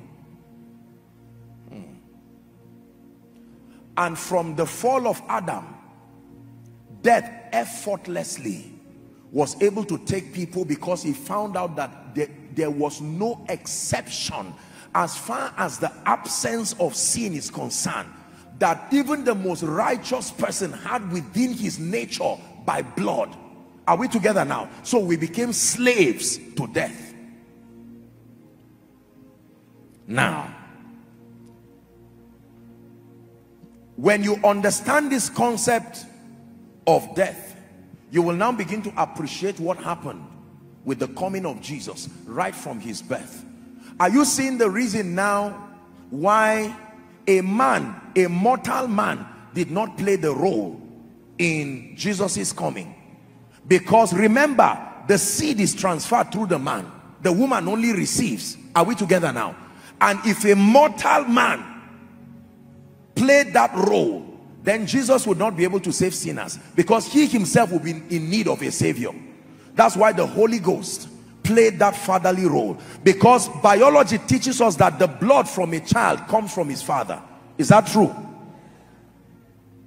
Now, this young boy grows to become an adult, and something very strange happened from the time he was announced. Satan found out that all over the earth there was only one person who stood as human, even though he was God. And when he came to him, he found exactly what he saw before he attacked Adam. How did this happen? That this person, there was no nature of sin. He says, Satan cometh to me Understand the process that leads to redemption now. Are we together now? Don't think death tried Jesus, but there was no basis. Remember the rule. The law is that you can only use the power to kill when you find the nature of sin in that individual. Now death came to Jesus once and again, and it had no power over him. The same way it had no power over Adam before the fall. What was the crime? The crime was that Jesus could not die. Why? Because he did not have the nature of sin. That meant there was no possibility for him to go to hell. Because the only person who can go to hell is the person who death kills.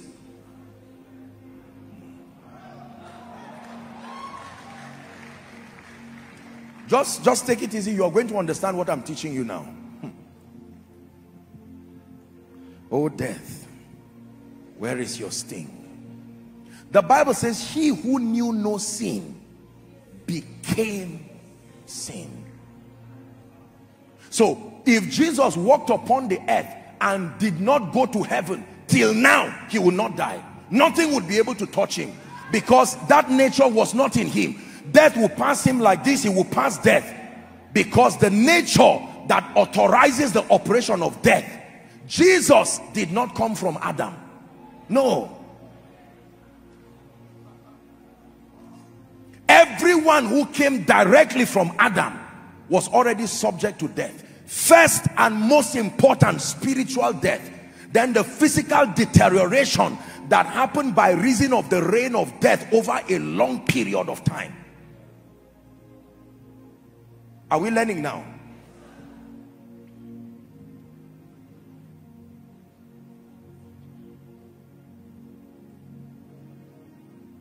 There was no way Jesus would have saved man as being sinless, because there was no way he would be able to go to the grave.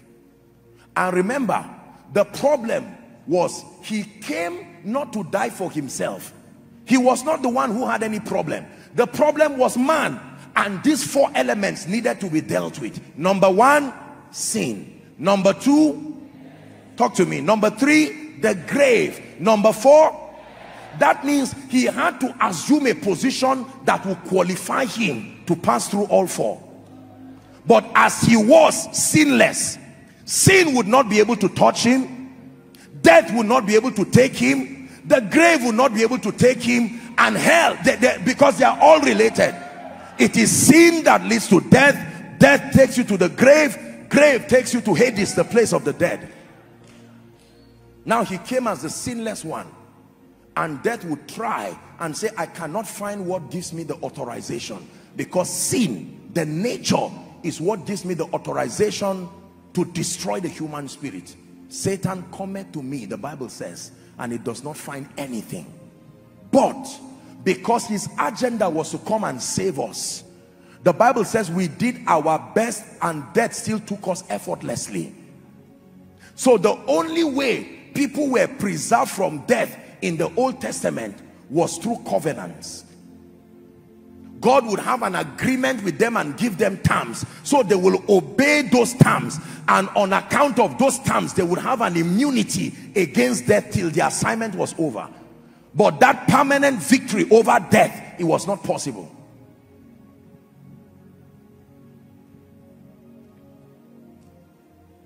Now you will know who Jesus is, and you will know what he did when he came. Follow the story now.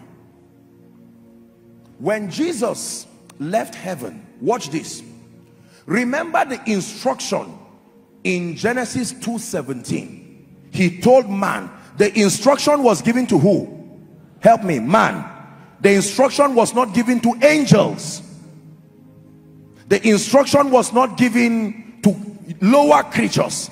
The instruction was given to man.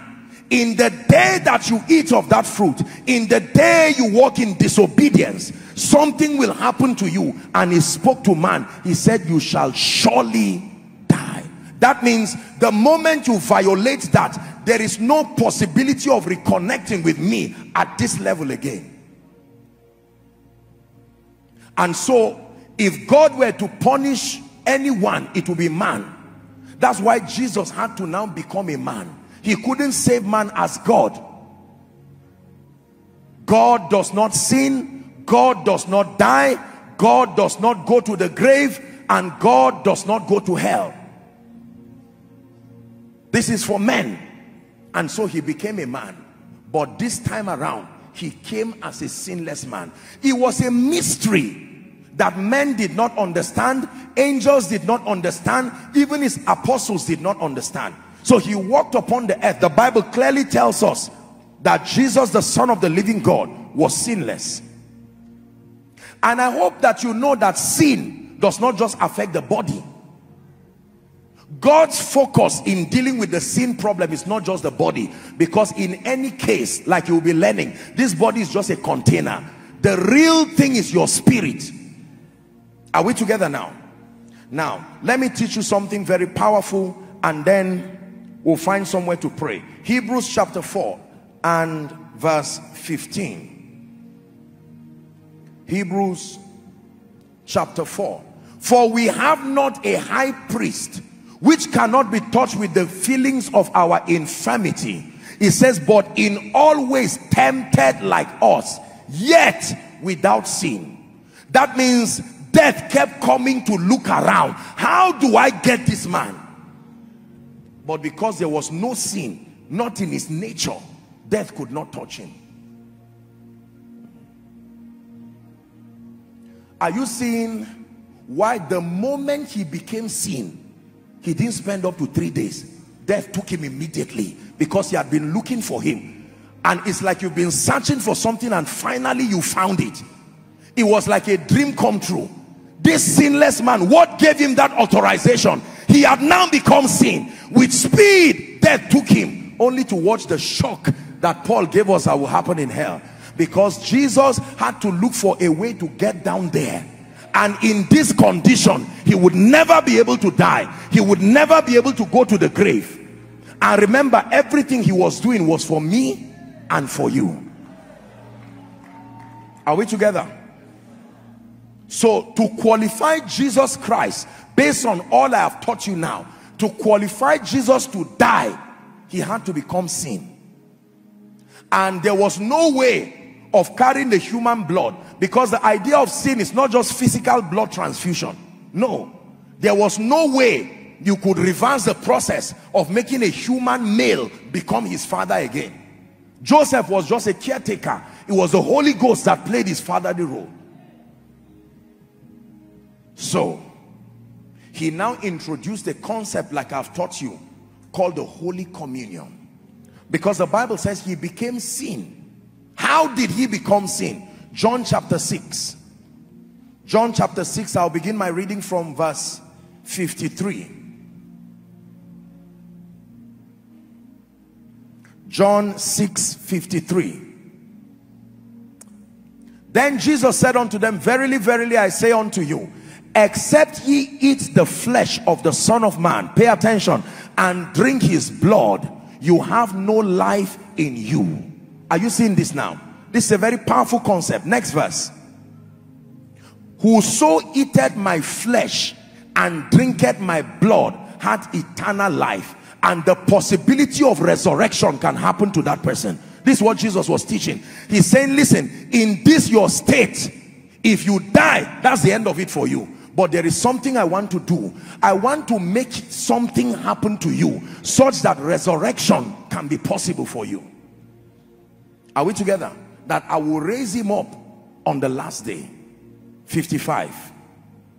For my flesh is meat indeed, and my blood is drink indeed.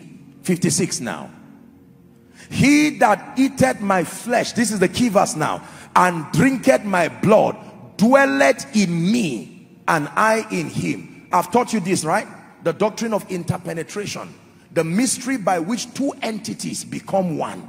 That's the same mystery by which a man and a woman from different locations, parents, now are called one. It's what brings 1 + 1 equal to 1. Jesus is teaching them here that it is possible for me to enter you and you enter me. Are we together? Please help those under the anointing. So when they were taking the communion, let me tell you what they were doing. Remember, according to scripture, it took eating or interacting to partake of that nature of sin. Now it had to do with a meal. Something was happening. The disciples did not even know what they were doing. Follow carefully now as we unravel the mystery that leads to the resurrection. He broke the bread which he said was him. He said, all of you eat it. You are not just eating it for yourself. You are representing men. I can't gather the whole world in a meeting, but I can use the number 12 because 12 is a covenant number for government. You are representing the entire human race. Listen carefully. In this communion.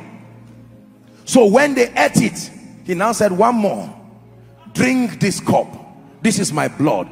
The moment that happened, Jesus said, all right, thank you. You will see me shortly. He was on his way to Gethsemane. They didn't even know what he went to do. He now said, Father, based on this mystery called the communion, it is legal for me now. I have made myself one with man. That means I can transfer the sin.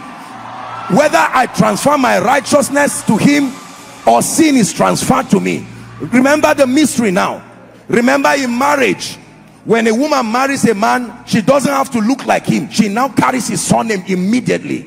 Now he sat at the communion, and what was happening is that man was giving him authority because the earth belongs to man. And he came, even though he was God, he was man. He had to find a way to negotiate with men to give him a legal basis to carry their sin, so that death will now look for him. Now watch this. Please watch this. Look up, please.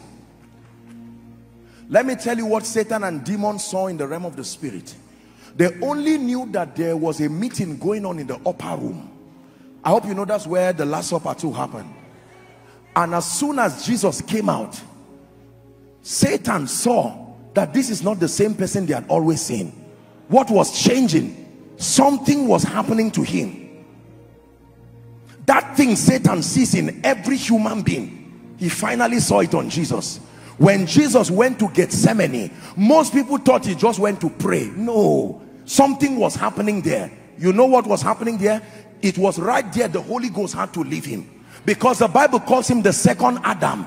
And the Holy Spirit, who was a life-giving spirit, when the Holy Spirit lives in him, Satan, life and death, light and darkness cannot dwell. So when he said, take this cup off me, the cup was not dying on the cross. For the first time, the Holy Ghost will have to leave him to suffer alone, the same way he left Adam. You see now. Listen carefully. So right from Gethsemane, he was no longer Jesus Christ. No, he was now the man, the second Adam.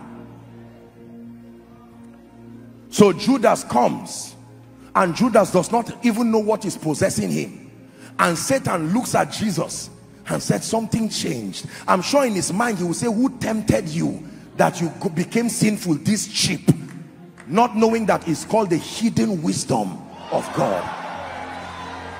So now that once invisible deity now gave himself freely. That was why when they caught him all together, the disciples thought he would shake them and throw them, but now it seems like he was just a weak person. And they took him around. Satan could not believe it.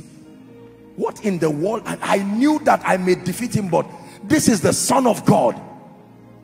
What I could not do in heaven is now happening cheaply. I was cast down because of this agenda. Somebody is going to bow to me. And Jesus kept going like a sheep to the slaughter.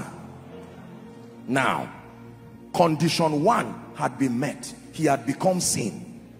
Automatically, death now had the authority. Are you seeing now? So Satan started moving through Pontius Pilate and through all. Look at how Satan was determined.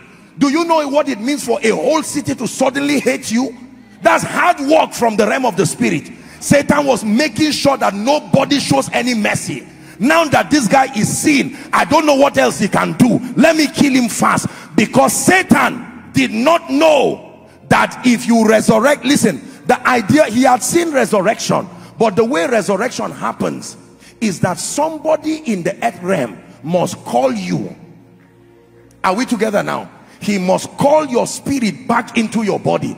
And Satan knew that if Jesus left, nobody.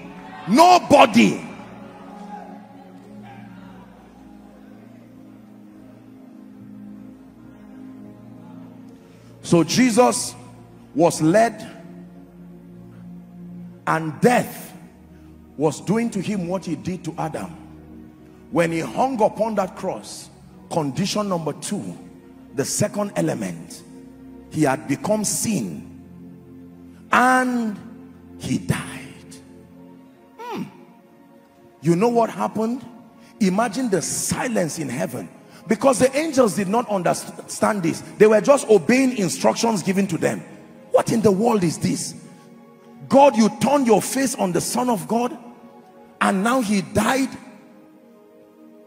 Hell was rejoicing and his body was hung there. Joseph of Arimathea said, please don't leave this body here. He didn't know what was moving him to ask, because the third element was about to be conquered, the grave. Now the issue of sin, he had become sin. Now he had, my God, he had died. And when they took him to that tomb and kept him there, they rolled the stone and they closed it. Physical realm, you are done with your own assignment. Now let's see what happens. Let me tell you this, because you see, the Bible does not, and I've read my Bible, I don't mean to argue this, but I know from the authority of scripture, with the exception of 2 people who were still even learning about them, Enoch and Elijah, the Bible does not record that anybody before Jesus Christ died directly and went to heaven where the Father is and stayed there. You will not find it in your Bible. No. The Bible says they died with a promise that something will happen, because throughout their lifetime they obeyed the instruction that was given to them. So it was taken as a token of righteousness, and they say, you wait here, a day will come, something will happen that will make reference to your obedience and it will bail you out. Now Jesus is about to visit the third element, the grave.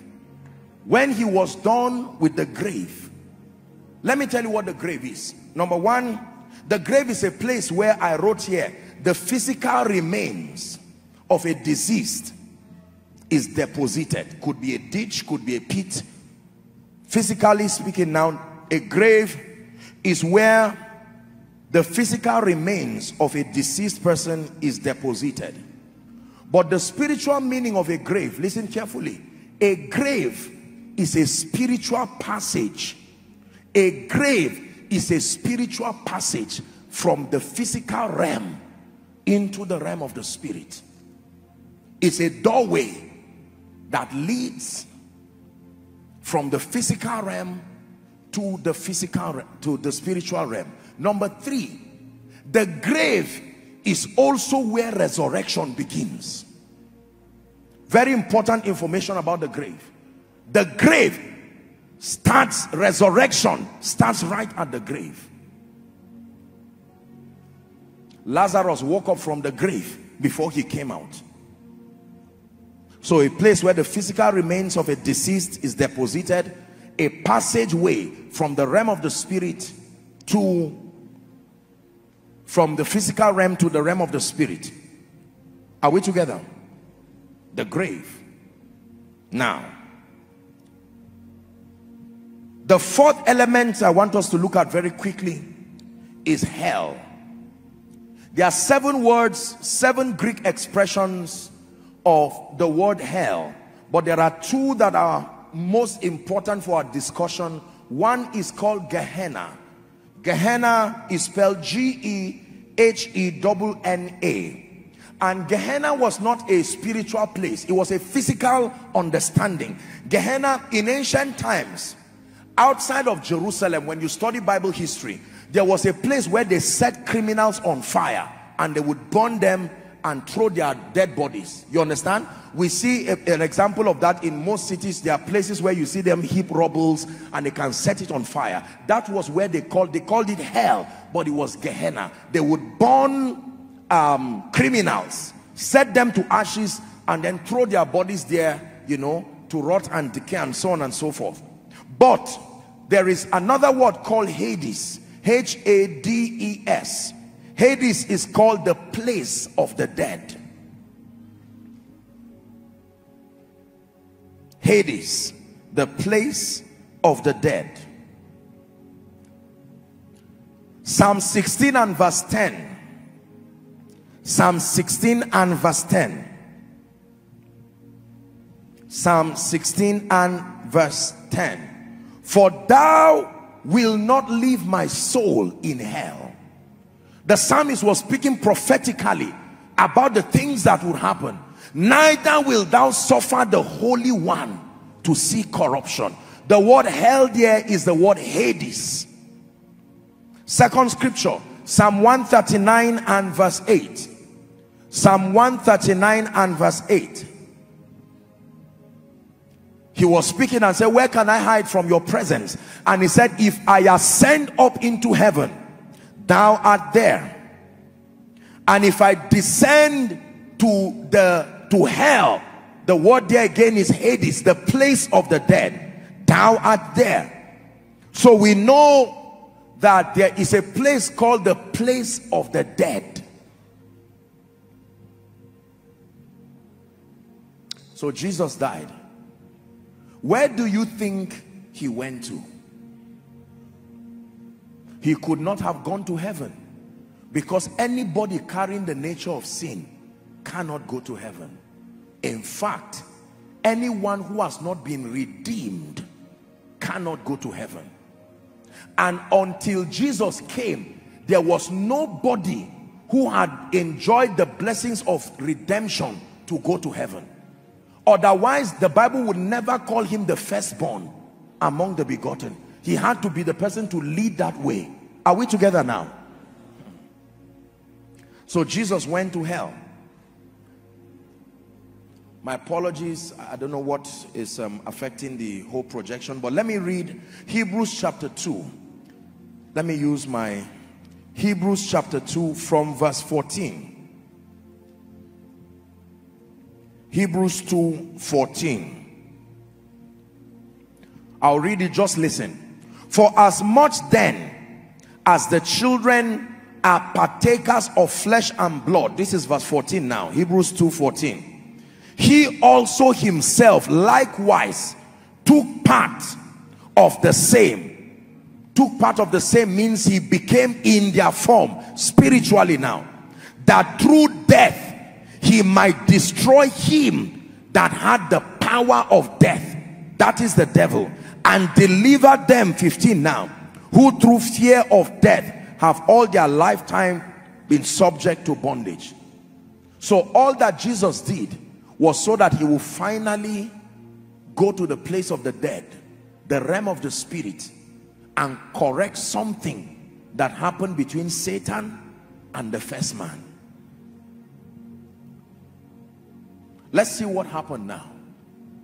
So the gate that opens up the physical realm to the spiritual realm opened for Jesus, and the Bible says, my God, Paul was such an intelligent man. This was how this guy just sat down and he was just watching it like a video and now began to write it. You know what happened? The Bible says when Jesus was going to go and join all those who had gone before him now, while he went there, he was in hell, and something began to happen seriously there. Satan was shocked to find out that although Jesus was there, he now tried to force him to bow. Listen carefully. Bowing talks of acknowledging authority. Are we together now? Yes. Jesus now went in the strength of man, Adam, and all the cohorts of hell were forcing him to bow to the authority of Satan. Paul said that he made a public show of them. Now hold on, let me explain to you what that means. Remember, Jesus said, in the day you eat it, you shall surely die. That means God's word should not fall to the ground. Every man should die. Do you know what that means? It doesn't mean to stop living physically. It means there is no possibility for man to be connected to him again. So Jesus now comes representing the entire creation in that covenant, and went through the punishment that man should go through. And the Bible says he shall see the travail of his soul. This was a revelation given to Isaiah the prophet, that he shall see the travail of his soul and he shall be satisfied. According to the teachings of great men like E.W. Kenyon, he now says when the legal claims of justice was now paid for, you see that now the Father's heart was satisfied. Jesus made a public show of them. He says triumphing over them in it. Now the final battle, he goes to Satan, who the Bible called the god of this world, who had collected the keys of dominion from Adam through deception, and Jesus collected that key. And Apostle Peter teaches us that he now went somewhere that is called the bosom of Abraham, because the bosom of Abraham is not heaven. Oh, I hope you know that. There's no such place called the bosom of Abraham in heaven. There is a throne. The Bible describes about 12 or 13 things that we know and see in heaven. The bosom of Abraham is not there. Apostle Peter said Jesus went there and preached the gospel to them, and they believed. What was the gospel? Listen, I'm here with you now. Remember the promise he made to you through Abraham, that in thee shall all the families of the earth be blessed. He was not talking of money. He was saying, Abraham, because of your covenant, the Jewish nation will come out, and Jesus will come out of that nation, and whoever believes just like you believe, it will be credited to him for righteousness. That promise I have come. Do you believe? They said, we believe. He said, come, follow me. And that was how they started going out. It's in your Bible. It's in your Bible. After the defeat that happened in hell, Jesus led captivity. John, give me Ephesians. My spirit is fired up. Ephesians 4. Ephesians 4. Let's start from verse 18. Ephesians chapter 4. Did I get that right? Ephesians 4 from verse he led captivity captive. Help me. Look for it for us, media. You should be helping me as I'm preaching. Ephesians, let me pull it up.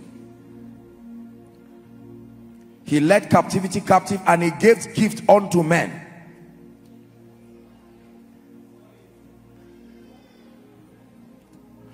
Verse 8. Thank you. Ephesians 4 and verse 8. Wherefore saith he, when he ascended up on high, he did what? He led captivity captive. In fact, let's go to verse 6. Let's start from there. One God, one Father of all, who is above all and through all and in you all. Now verse 7, pay attention. It says, but unto everyone is given grace according to the measure of the gift of Christ. Wherefore he said, when he ascended on high, he led captivity captive and gave gifts to men. Verse 9, powerful information now. Now he that ascended, but what is it? That he also descended first to the what? Lower parts of the earth. So Jesus went there. He's describing it now. Verse 10. And he descended, and then when he was done, he now came to the earth. He ascended to finish his high priestly duty, and then he came to charge the disciples. This is the protocol. That's what happened. So he came out, and the Bible, your Bible says that when Jesus was done, now the issue of sin, death, the grave, hell was about to be. Do you know that if Jesus did not resurrect, that means that number one, death still had power, because the last enemy to be destroyed is death. And that also means that he's not exerted power over death, over Satan. It means that he was trapped in hell. So the Bible says on the third day, let me hurry up, by the authority of the Father, resurrection. When he resurrected first, The Bible did not say he resurrected alone. The departed saints that they resurrected with him and walked around the streets of Jerusalem, and all men saw them. Are we together now? All men saw them. Now when Jesus resurrected, I'm hurrying up because of time. The Bible tells us that Mary saw him and she wanted to come and touch him. She said, Rabboni. He said, don't touch me. That means I'm not yet done with I just came out of the grave, but there is something I need to settle. He now went to heaven. Paul was shown this when he taught the Hebrew church, that Jesus now went to heaven. He was no longer a savior in heaven. He was a high priest and the lamb. He carried his blood into that tabernacle. Are we together? I've taught you. And now poured that blood upon the altar to atone for the sin of man once and for all. The moment he finished, listen carefully, the moment he finished triumphantly, a coronation service was held in heaven for him. The Lord said to my Lord, sit down at my right hand until I make your enemies your footstool. Philippians chapter 2 from verse 5 now. Let this mind be in you. Please give it to us. Which was also in Christ Jesus. Verse 6. It says that although being in the form of God, thought it not robbery to be equal with God, but for your sake and my sake, verse 7, he made himself of no reputation, took upon himself the form of a servant, and was made in the likeness of men. Verse 8, and being found in fashion as a man, he humbled himself and became what? Obedient to death. Think about it. Obedient, not obedient to the Father. Obedient to death is another word of saying he became sin, because whoever has that nature of sin is a slave to death. He became obedient to death, even the death on the cross. Verse 9, wherefore God had so highly exalted him and given him a name which is above every other name. At the resurrection of Jesus, watch this now, a coronation service was held for him. And when that coronation service was held, that was when he was given the name Lord. L-O-R-D. Now, but the advantage is that he was not Lord alone. He was not king alone. Remember our communion mystery, that everything he was doing, you were doing it in him. That's the part Satan did not know. Because if all of us were to be saved, every one of us will have to do what Jesus did for ourselves. And Jesus went through all that, and when he resurrected by the glory of the Father, Satan was surprised because he found out. Now listen carefully. He found out that there was a possibility that had come from the resurrection that man would not be able to have. What was that possibility? That because Jesus rose again, man is not only saved, but man also will rise like him. Not just spiritually first, like arising from the dead, but that physically. Every time you receive eternal life into your spirit, there are many things that you receive. Number one is the life of God. But number two, you receive something called the power of resurrection. The power of resurrection, part of it is for this age, but part of it will be activated when the trumpet sounds. Follow me carefully. We're discussing the doctrine of resurrection now. There is a part of the power of resurrection that is in us, but is not yet activated. It will be activated the moment the sound of the trumpet is the signal that was given. That the moment that sound comes, everyone, whether you are alive or you are dead in Christ, that software becomes activated. And the grave, no matter where you died, you must resurrect once you are in Christ. Honor will be given to those who died in Christ. First, we call this sleeping. And then we who are alive and remain, together will be caught up with him. Paul said that I may know him and the power of his resurrection. Let me tie up one or two things. Listen carefully. There is a law according to Hebrews chapter 9 and verse 27, that it is appointed unto man to die once. Why is it appointed to man to die? Because of the original sin of man. Even though you are saved spiritually, unfortunately, this physical body still carries with it that nature of sin. And that is the reason why deterioration, are we together now? And all these other things that happen to man, now your spirit will never have to be separated with God again, because you have received Jesus, that oneness, that union, a reversal of what happened to Adam. But listen carefully, it is appointed unto men, please leave that scripture, Hebrews chapter 9 and verse 27, once to die. Everybody say, it is appointed. It's not what you chose, it's an appointment. And it is appointed unto man to die once, but after this, that means death is not the end of all things. Listen carefully, that though our outward man perish, Paul said, but that there is something happening to our spirit man, and that the real concern for the believer, understand resurrection now, is not so much your body.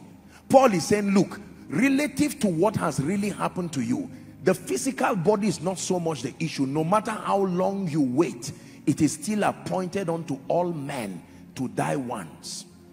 You may ask a question and say, Apostle, but how about Enoch and Elijah?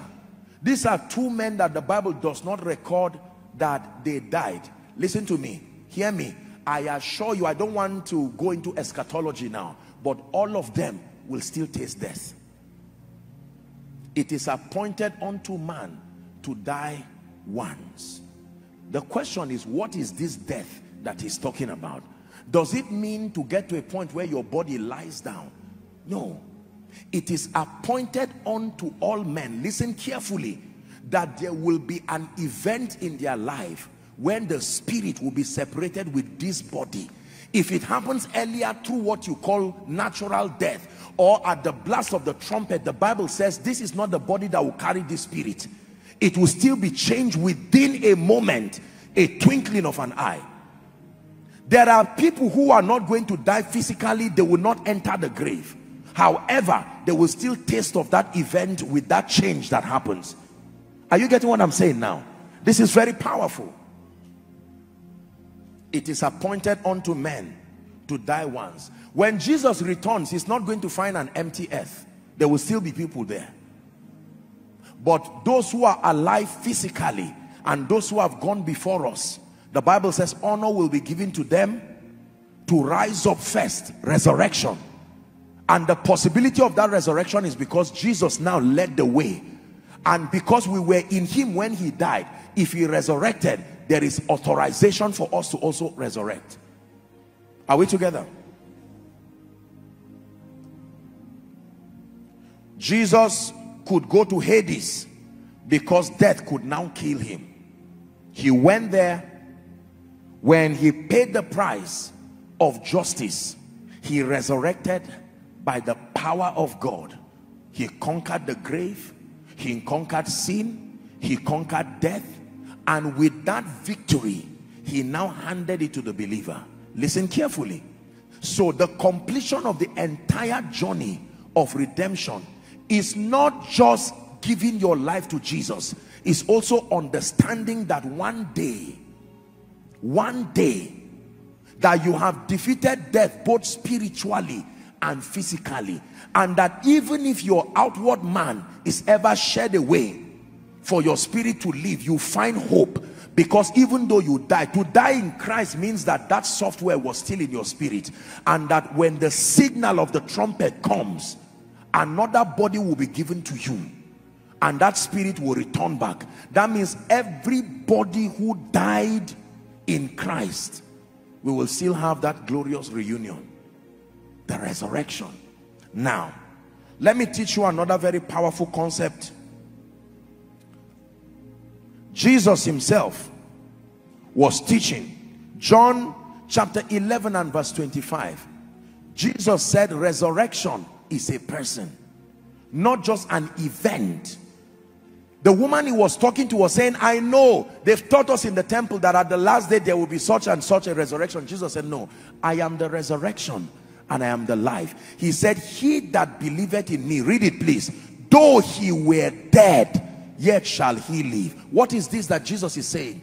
Jesus is saying, even though I have conquered death and hell, with respect to your mortal body, listen carefully, it is still possible that this body can transit. And he teaches us in his Pauline epistles that you never call a believer's transition death. You call it what? The idea of sleeping is that that person is not lost. He's going to wake up. Even if he slept in 1904, it's just a long sleep. He will wake up again. This is what the Bible calls the blessed hope. The blessed hope is the hope of resurrection, not just the hope of conquering sin and Satan, whatever it is. So as we sojourn in this life, as we celebrate Easter, on one hand we thank God for the victory that we now enjoy in this life, but there is a blessed hope. You know what that hope is? That no matter what happens, whether in life or in death, we have already received that software that makes for resurrection. 1 Thessalonians chapter 4. I'll discuss one mystery and then we'll begin to pray. 1 Thessalonians, please, chapter 4. Paul began to teach us himself about the idea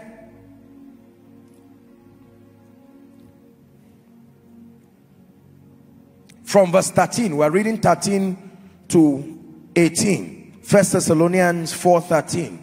Okay. But I would not have you ignorant. Say knowledge. Paul wants to give us knowledge. I would not have you ignorant, brethren, concerning them which are what? Are you seeing that Paul uses the term sleep? Please let me encourage you here. Every time you stand before a dead body of someone who received Jesus Christ in his lifetime, I want you to know that you are simply looking at the remains. The remains. That body you see will be replaced by another body. It does not matter how it was battered. It does not matter what happened. That body will be given another body, and the Bible says that person is only sleeping. I would not have you ignorant, brethren, concerning them which are asleep, that ye sorrow not, even as others which do not have hope. 14. For if we believe that Jesus died and rose again, everybody say died and rose again. One more time, say died and rose again. Your gospel must never end with Jesus dying alone.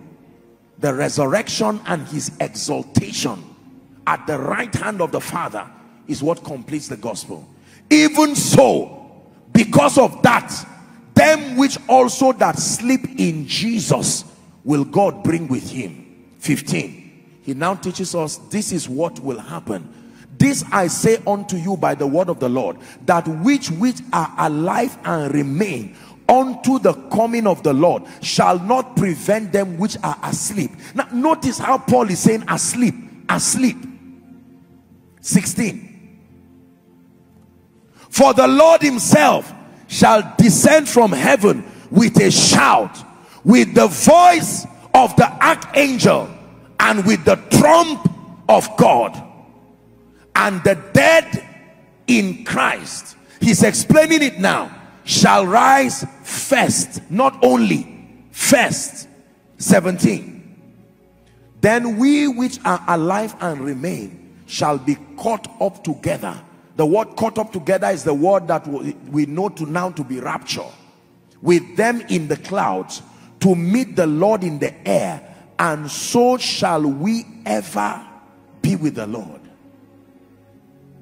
This is what Jesus died to achieve, that eternal separation. Notice the Bible does not talk about heaven here.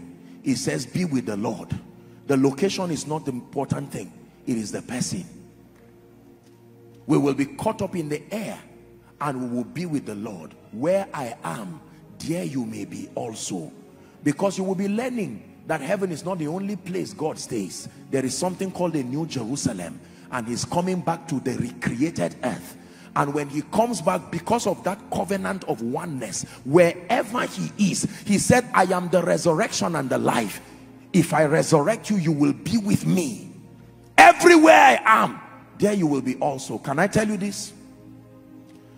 A day is going to come on earth. Look at me, ladies and gentlemen. I'm sure it will not be very long from now. We will wake up one morning like every other day. Don't you think you are just going to hear, ah, no. If you didn't hear it and you are remaining, it means you didn't make it. Look up. Let me teach you something. Laugh, but take it serious, because it will happen. It's not a parable. Let me tell you what will happen. The Bible says, in a moment, in a twinkling of an eye. Please blink your eye for me. That's it. That is how fast it will happen. Repeat it again. Have you ever had an event so miraculous and so sudden? It didn't say in 5 minutes. In a moment, a twinkling of an eye, an event will happen on earth that has never been recorded. Billions of graves will open in a moment. Loved ones, some of them you have never seen them. All these people, these missionaries that died inside holes, water, all kinds of places.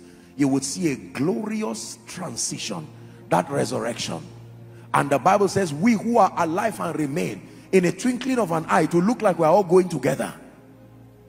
And we will wave this version of earth goodbye, with all the nonsense and all the wickedness and the fuel crisis and all the trouble that keep plaguing people on earth. Rejoice only if you are saved, because I'm about to tell you the other side of the story. Listen carefully. The Bible says, in that moment, I don't mean to scare you, but please listen to the other version. The greatest catastrophe, more than World War II, is what will be happening coincidentally. Because when about 2.6 billion people, professing Christians, exit this earth in a moment, what if the person exiting is the pilot flying you? What if the person exiting is the one responsible for some nuclear plant somewhere? You think they will wait for you? No.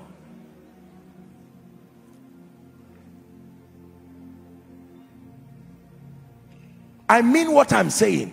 That moment, just like this, and that's it. You will see Bibles on earth. You will see hymn books left in churches. Unfortunately, there will still be many people in those buildings, and they will say, what has suddenly happened? The Bible says 2 people will be lying together. One will leave and leave the other one there. Others will be grinding their thing to go and cook for their families. The other one will say, no more issue of cooking. I'm on my way going. And you will see that glorious exit. We will wave this version of earth goodbye. Do you know why? Because of the power of his resurrection. At that point, death will no longer have power over us. We will not live by blood again. No. The reign of living by blood ends the moment that trumpet sounds. The ministry of blood in our lives would have come to an end. We will live by another life. The reality, the fullness of the earnest of that expectation, that ministry of the Spirit, the culmination of that salvation experience happens. And we are with Jesus. And let me tell you this, I don't mean to scare you. It is that catastrophe on earth that will lead to the ministry of the Antichrist. Are you seeing now? The chaos in the earth will be too much. There will be a need for a religious and a political leader to bring the earth in peace, because the chaos will be too much. Nations and governments will crumble overnight. And a world leader will come and say, find peace. his intelligence and his acumen, he will bring a level of peace that you cannot imagine. And with that peace, the Bible says for a period of about 3.5 years, and then he will unleash hell. Hell that will make World War II look like humanitarian services. I don't mean to scare you. This is the word of God. It's called written judgment. No prayer warrior can change it.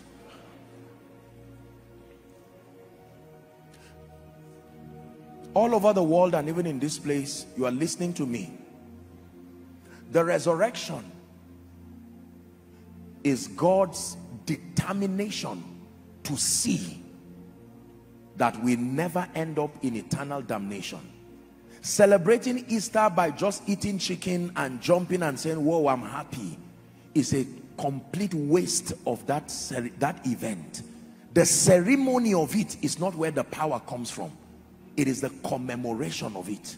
The commemoration of it means that you take to heart the significance of it. Someday, Jesus is going to come. What's that song in my spirit? Take it high for me, please. Jesus Christ, the Son of God. You've forgotten it. Sing it, oh.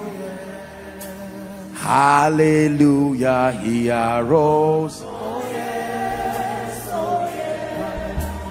Hallelujah, he arose. The Prince of Peace arose.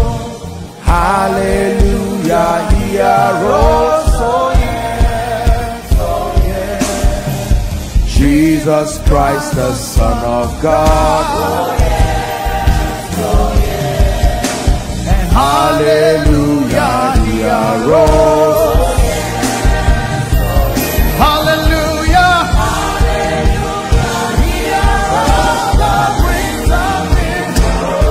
Hallelujah.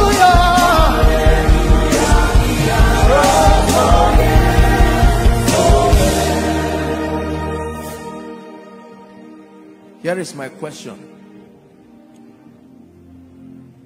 When we all rise and this life is over as we know it, no more banks, no more universities, no more oil and gas, no more certificates, no more going to the mall to buy anything.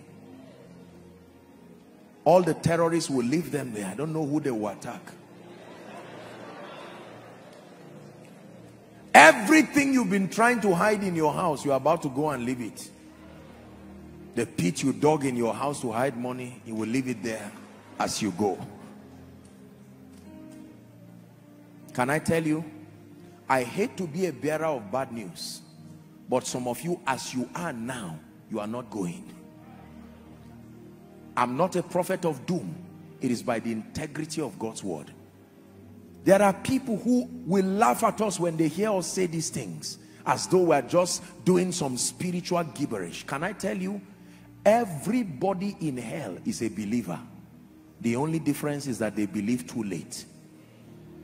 I don't want to scare you with all the eschatological realities that will happen after this first flight.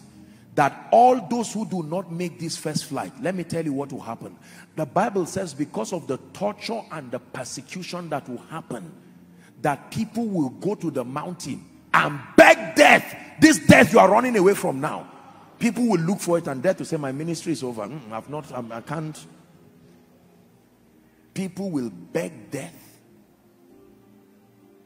when hell and everything to be unleashed will be unleashed. Now listen please. I didn't come just to scare you, nor did I come to flatter you and lie to you. Paul said that I may know him and the power of his resurrection. Some glad morning when this life is over, I'll fly away. When I die, Hallelujah, by and by. I will fly away. Can I tell you this? The question I want to ask is, some of you will be on your way going and you will look down and you will see your biological mother behind. Some of you will get up and you are already, that power of resurrection is already in you, but you will turn and see all your siblings. They will say, what is happening? And you have to leave.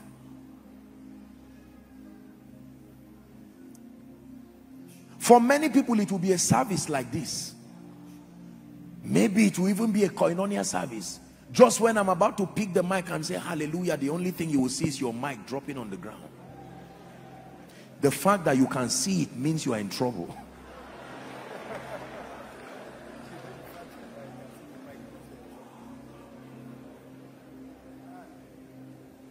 Can I tell you? Please look up.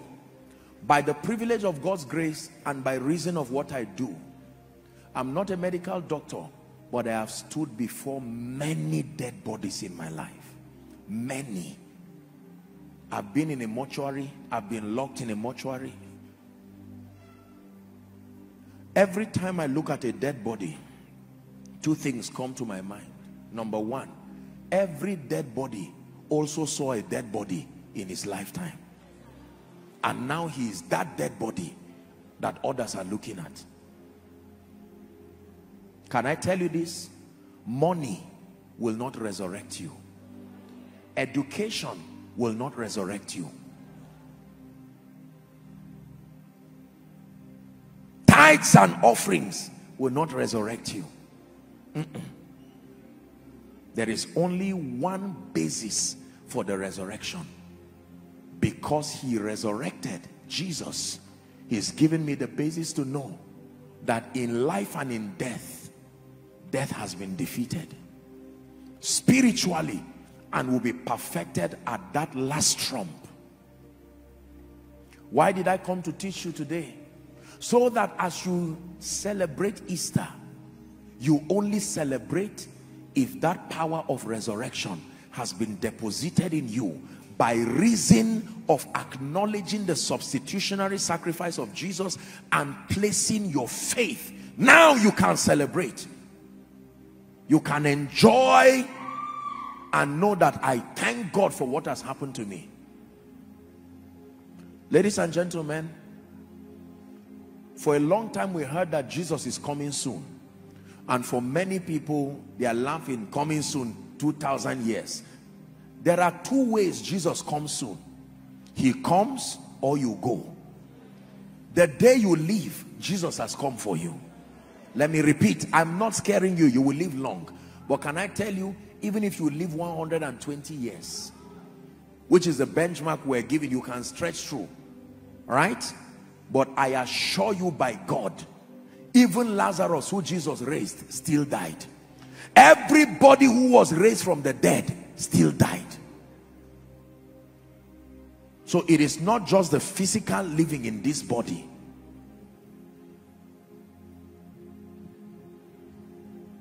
I am the resurrection and I am the life. You can hear this preacher preaching and just laugh and say, wow, he's preaching well. On that day, when we leave, this sermon will be behind to teach you. Don't give your life to Christ under cruelty of the wickedness that will bedevil this world when we are gone. Do you know what it means for the earth to be pitch darkness?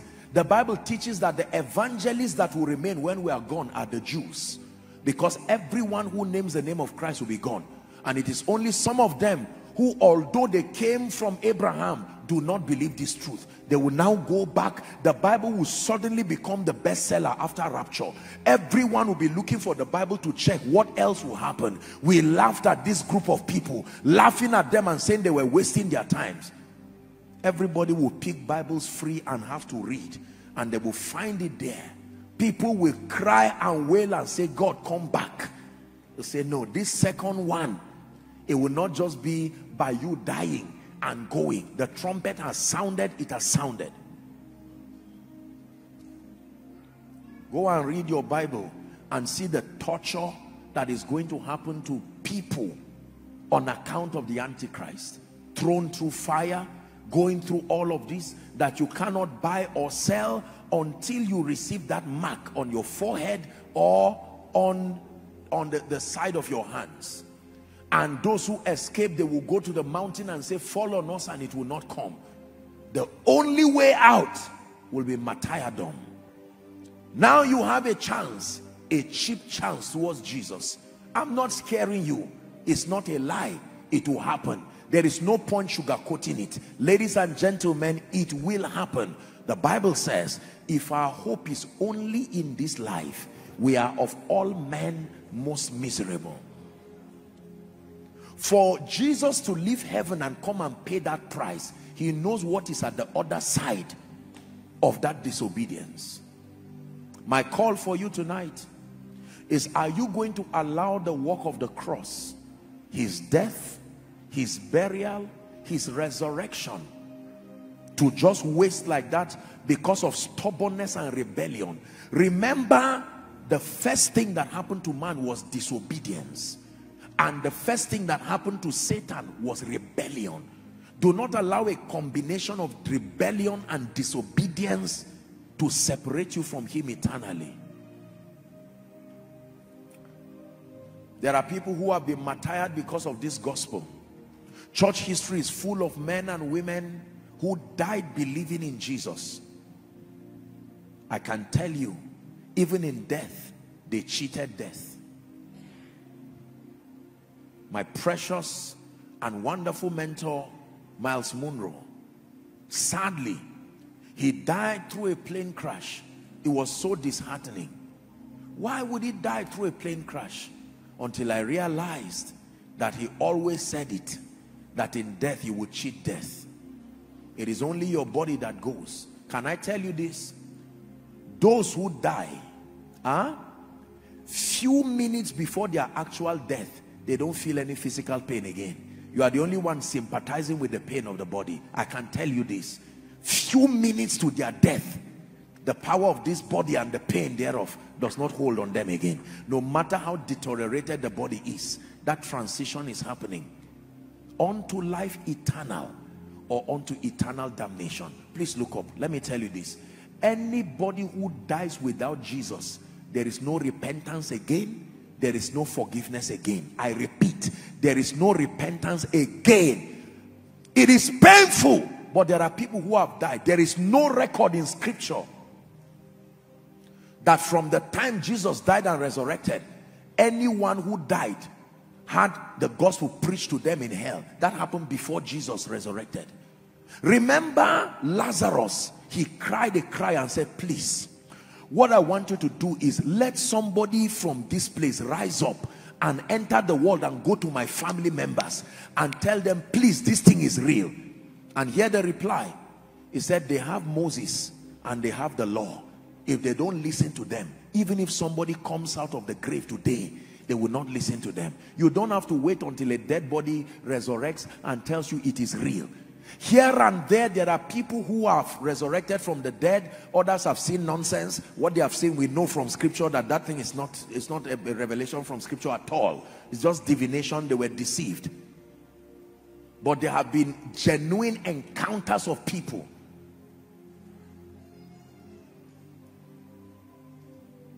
For this promise is unto you and to your children. And listen to me. Don't sit back there saying, I'm happy, I'm glad I belong to Jesus. If you are the only one who lives out of a family of 200 people, and you are the only one who lives, you never got to tell them about Jesus. You know, in church sometimes we're afraid of saying this other part because we say we don't want people. Let me tell you this, being saved and being prepared for the resurrection is more than just trying to scare you. Jesus said when the Spirit comes, he will reprove the world of three things: of sin, of righteousness, and of judgment. I've not been to hell as a revelation, so I will not come here and say, oh, I've seen demons, I've seen all kinds of wicked spirits. but I've not been given the privilege to go to hell to see it. But let me tell you the truth. The lake of fire, even hell, is real.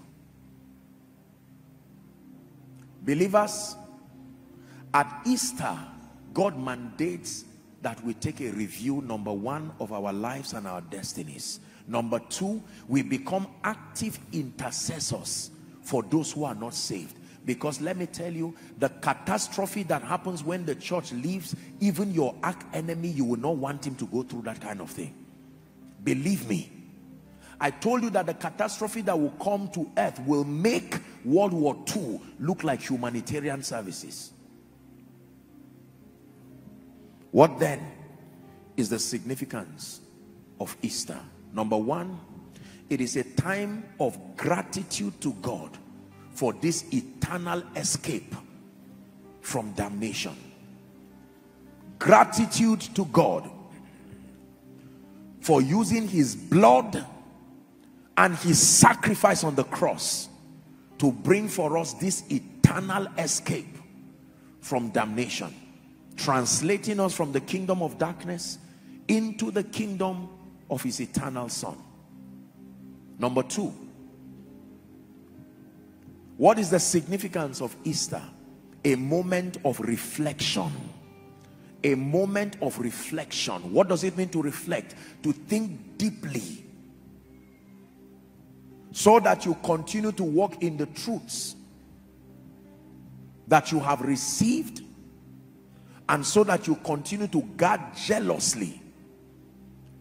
In another teaching, I hope in one of the series before the year ends, we'll be able to deal with this issue. I hope I will remember to bring it. Once saved, are you always saved? I will answer it during that series. And will hopefully bring to end the confusion of what we call eternal security, or do you have to keep working out your salvation? In both dimensions, I have had disastrous imbalances on both sides. And I trust that God will give us perspective to understand. And we'll be answering questions like, can a believer lose his salvation? If yes, what is the condition? Are we together? So, Easter is a moment of, number one, thanksgiving. Number two, sober reflection. Number three, Easter should be a moment of active soul winning, active evangelism. One of the greatest ways to commemorate the resurrection of Jesus Christ is to be sure to declare to someone, go tell it on the mountain, over the hills and everywhere. Go tell it on the mountain that Jesus Christ is Lord. You see, let me tell you, Church of the Lord Jesus Christ, I am both old and new school. We have to be careful at some of these things we have thrown out. We have replaced some of these songs you see. I'm not talking about the songs, I'm talking about the ideas. The average believer today is not soul winning conscious. We are receiving conscious. Don't get me wrong, God wants to give us all things freely to enjoy. But the average believer is not evangelical in his thinking, especially Pentecostals and charismatics. Soul winning, zero. Our idea of soul winning, sadly and respectfully, for most people is just a strategy for addition of church membership. Now listen carefully, listen carefully. And there is nothing wrong with that, because until you have membership, you cannot train and mentor them.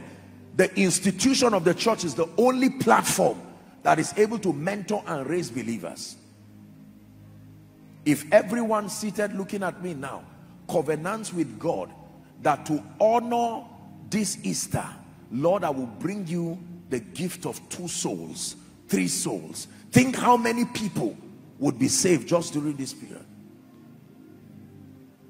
We used to sing a song those days. Please take it down for me so I don't shout. In Anglican. Must I go an empty-handed? Must I meet my Savior so? Not one soul with which to greet him. Must I empty-handed go? Okay, Jesus Christ, I made it. What did you bring as a gift? Nothing. I brought myself. Be grateful that I am saved. You will become like that man with 1 talent who said, I know you are a hard man. You like reaping where you did not sow. It's not enough to be saved. You must ensure that through your life, imagine how many people will walk up to you in heaven and look at you and tap you. And you say, who are you? You say, you may not remember. But thank you for giving to the Lord. I am a life that was saved. Thank you for giving to the Lord. I am so glad you came. Listen, may it not be that that day you will turn and see your roommate, you will turn and see somebody you laughed with and ate with in your office for 10 years and never told the person about Jesus. The person drove you as a big man for 15 years, never heard about Jesus Christ. Apostle, but I don't want to fall my hand. I can tell you this, believe it or not, the worst one is that you see your family members. Can I tell you, nobody will be spared who does not have that software of the resurrection power of Jesus. That trump, and in a moment, all of us in Christ will arise. For some of you, the Lord Jesus will tell you, remember that night in Koinonia when my son was shouting, you laughed at the jokes, but when it was time for an altar call, you sat down when my spirit was telling you this is the moment of destiny.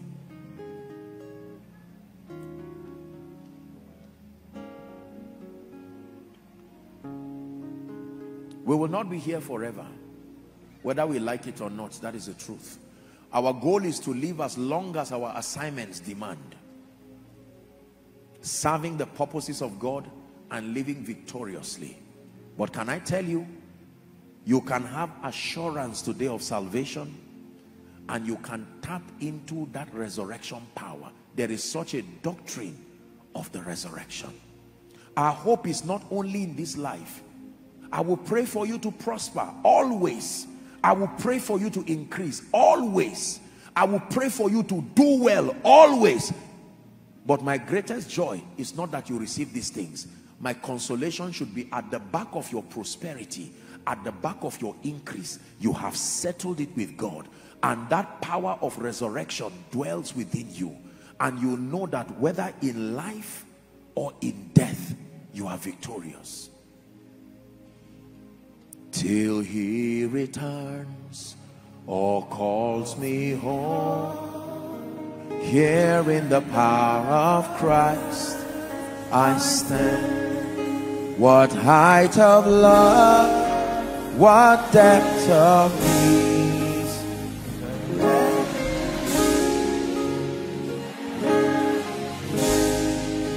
till he returns or calls me home, here in the power of Christ.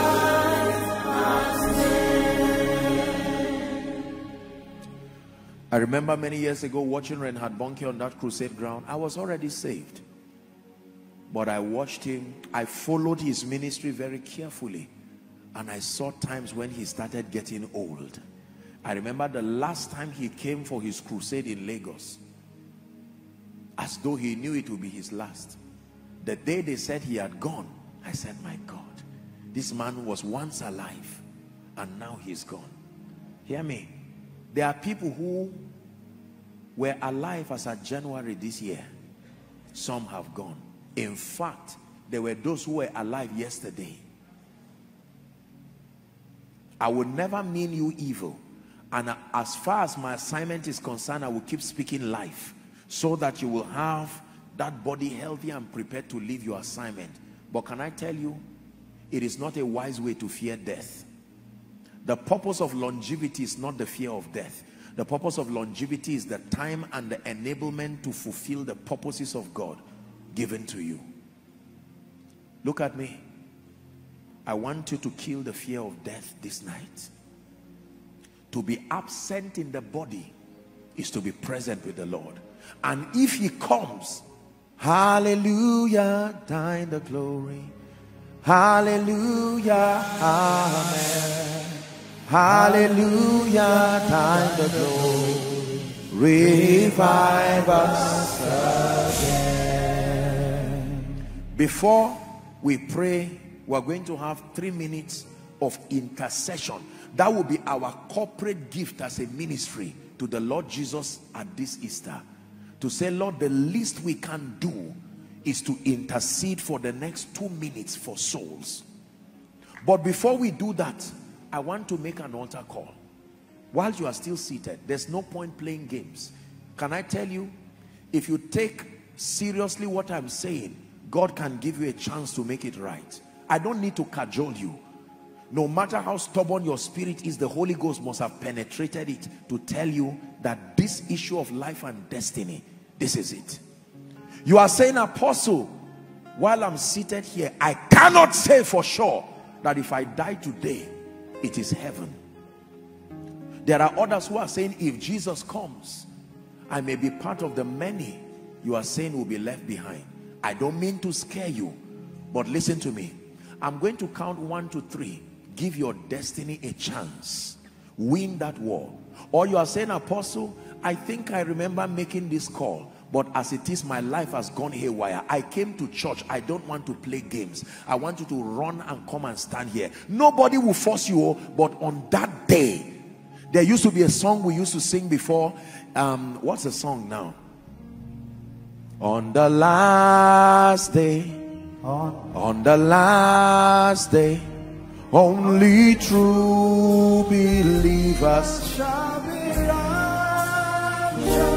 On the last day, only true believers shall be raptured. On the last day, only true believers shall be raptured. Can I tell you, if you know you are going to hell, run out and come and stand here. Don't do big manism for your eternal destiny. No, it is not a wise choice. Apostle, I'm not sure. Join them and be sure. There is such a thing called the assurance of salvation. Don't mind all the naysayers who are saying you are coming out. It's better to come out 5 times and be sure than to sit back in assumption and go to hell. Come to Jesus. Come to him. Once and for all. Come to him.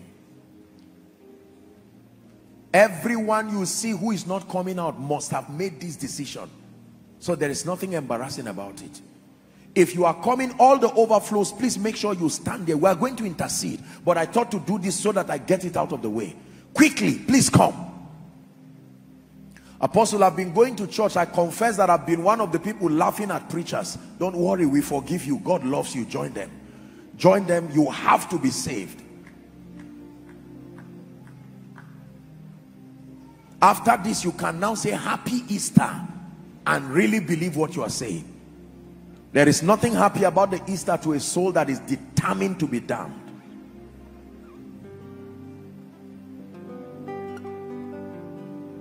Thus will we pass from the earth and its toiling. Only remember by what we have done.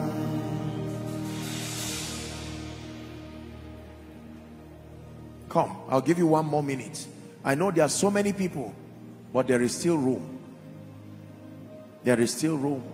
Come to Jesus. And those of you who are sitting, you shouldn't be looking, you should be praying. Because from this altar call now, we're going to get into praying just 5 minutes. If you cannot invest 5 minutes of your intercessory ministry for souls, you are not a lover of God. There's no need hurrying anywhere. I want to pray. Listen to me. Those of you who are here, please look at me. The idea is not to scare you, but the idea is to leave you with the truth. Jesus died and rose.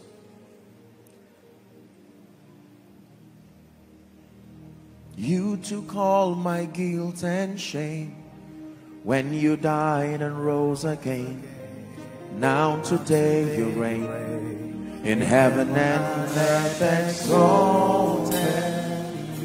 I really want to worship you, my Lord. You have won my heart and I am yours forever and ever.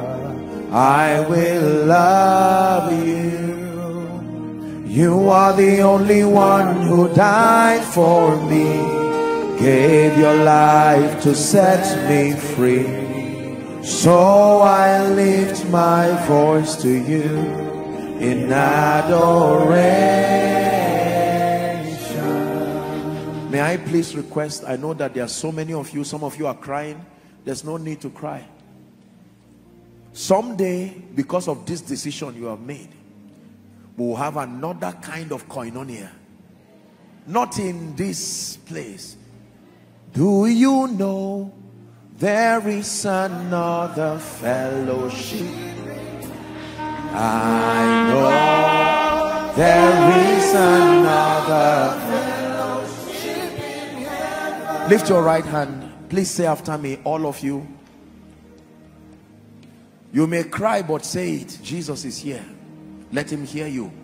In 1 minute, please say after me from the depth of your heart. Say, Lord Jesus, I come to you tonight just as I am, unable to help myself.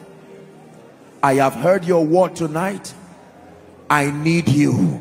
Say it again. I need you in my life. I need the power of resurrection in my spirit. I confess you as my Savior, the one who died for me, as my Lord, the one my allegiance is towards, and as my King, the governor of my destiny. I receive eternal life into my spirit, and I declare that as Jesus defeated sin, the grave, death, and hell, I also, by this confession, I declare my victory over sin, over hell, over death, over the grave. I declare that I have eternal life. The resurrection power now lives within me. I am a child of God, victorious on earth and victorious even after this life. In Jesus' name I pray. Amen and amen. Let me pray for you. Father, by their confessions of faith, I decree and declare that indeed they not only have salvation, but they have the assurance of salvation. Let nothing ever pluck them from your hand. In the name of Jesus, Lord, you will save them. You will keep them. You will establish them. Now I pray for you, the fear of death and doubt whether you belong to Jesus or not, I command that thought to leave your destiny forever. Let me remind you that you are not saved just by what you have done. No man is able to save himself by the works of the law. It is vanity and it is vain. You are only saved because you believe in this reality that Jesus came, he walked upon the earth, he died, went to hell, defeated hell, death, sin, and the grave, resurrected triumphantly, and now he lives and abides forever. Now hear me please, ladies and gentlemen. Let me encourage you. Make up your mind to continue to pursue that which makes for your spiritual establishment, even as you have done. The house of God is where we are built, where we are established. It's not just going to church like coming to be a member of a church. It is more than that. It is being planted in the house of God so that you will flourish in the courts of our God. Now there are a number of you, and I know that A number of you are rededicating your lives to Christ, I presume. Counselors, you can manage both sets. Those who are making their decision the first time, you can group them so you spend more time. Those who are rededicating their life because of the crowd, I'm not sure that, because we have to get into a prayer session now, so you can just pray so that they can return back to their seats. There are so many people, and so that it can ease off the work for the counselors. Our focus primarily now, as far as follow-up is concerned, is those who are saved for the first time. So let me encourage you as you go, those who are, this is the first time you are making this decision, it's an opportunity for you. They will ask you to be grouped somewhere else. Please move there so they can just speak a word of prayer for those who are rededicating their lives, and then they rush back. Are we together? But for now, may I request that you please move to my right, which is your left. Let's celebrate them, a number of them.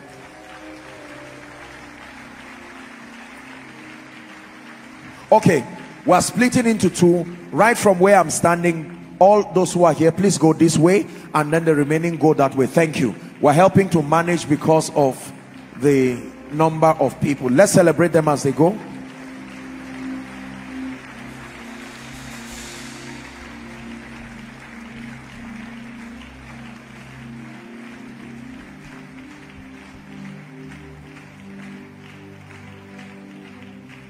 Hallelujah.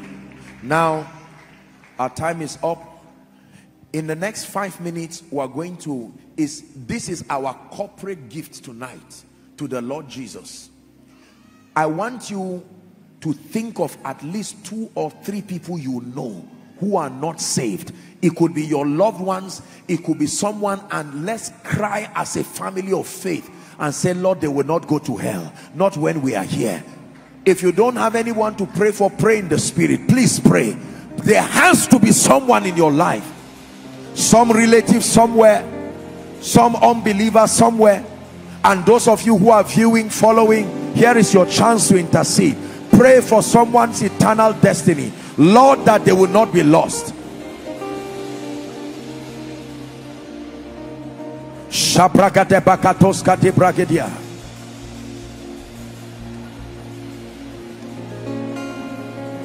Shadegede brandegede la kasobragedi baladabosh.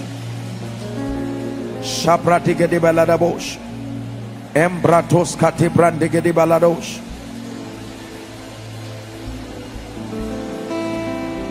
Kaprandeke parakatosh kati brandegedi baladabosh. Don't be tired. Lord, in the name of Jesus, we decree and declare, from the north to the south, east to the west, we pray for the unreached. We pray for the unsaved. We pray for missionaries. We pray for men and women who are out there in the field crying for souls. In the name of Jesus, strengthen them. Lord, we pray that you save to the uttermost. As a global family of faith, we bring to you as a gift our intercession over the lost. Lord, save them. We release angels.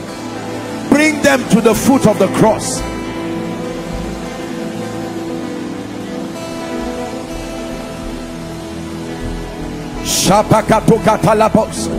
Pray for your father. Pray for your mother. Pray for your brothers and sisters. Pray for your colleagues in the office. Pray.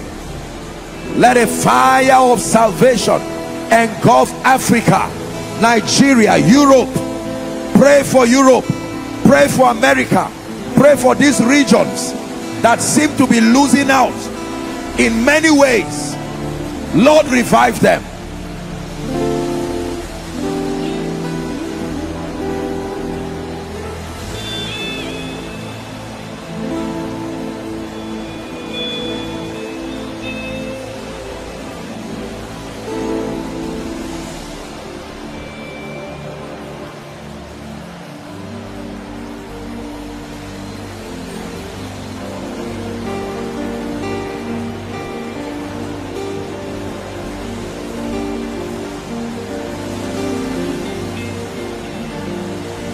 Please pray.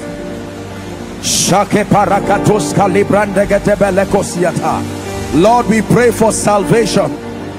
We pray for salvation. We intercede for the lost.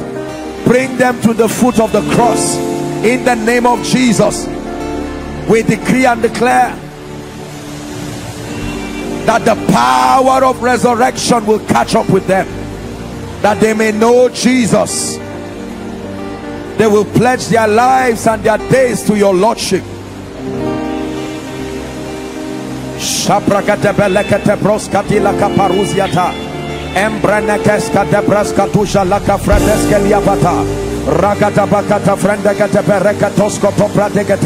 Lord, we intercede in the name of Jesus.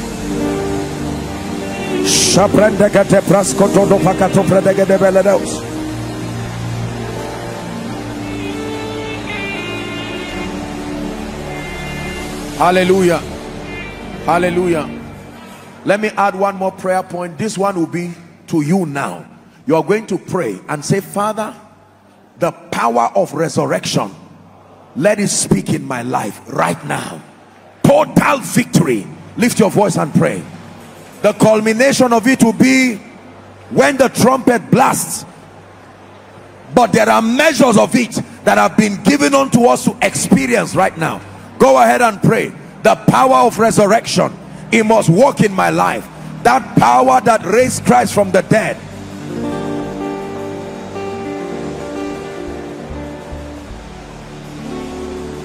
Someone is praying.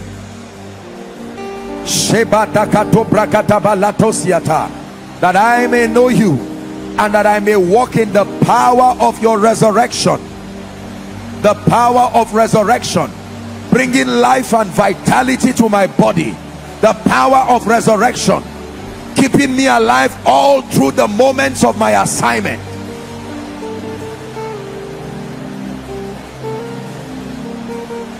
Hallelujah. In the name of Jesus. Up from the grave he arose, with a mighty triumph o'er his foes. He arose a victor from the dark domain, and he lives forever with his saints to reign. He arose, he arose, hallelujah, Christ arose. He arose, he arose, hallelujah, Christ arose. Last prayer point.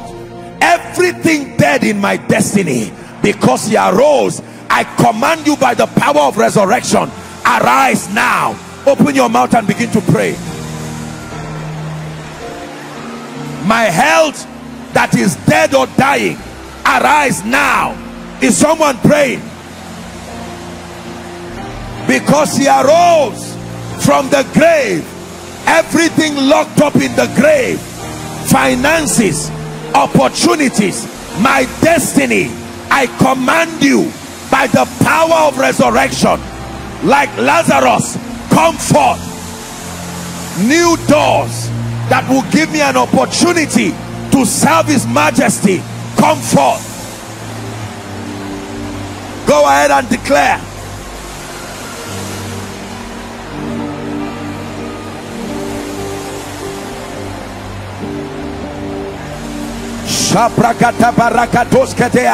Please pray, please pray, please pray.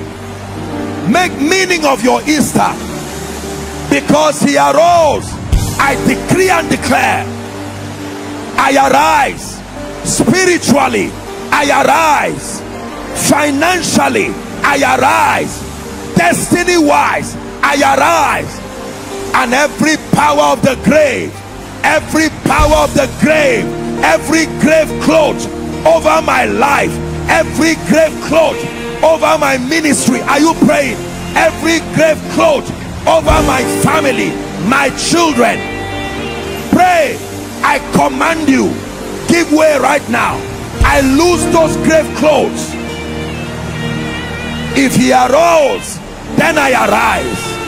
If he arose, then I arise.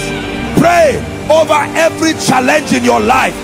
Financial challenges, health challenges. Because he arose, I arise.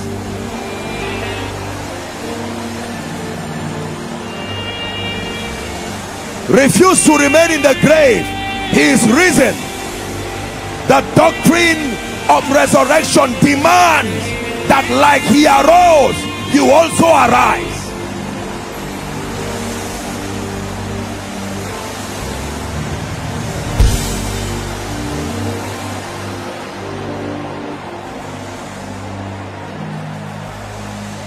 Same power that conquered the earth lives in me. Lives in me. Your love that rescued the earth lives in me. Lives in me. Prophesy over your destiny. Same power that conquered the earth lives in me. Lives in me. Lives in me. Your love, your love that rescued the earth lives in me. Lives in me. Same power that conquered the grave. Lives in me. Lives in me. Lives in me. Hey, your love that rescued lives in me. Lives in me. Hallelujah. Listen, I want to prophesy and declare and activate that power of resurrection. Now that you are still alive, there are still other things that are dead, and you can't be alive and something around your life is now dead.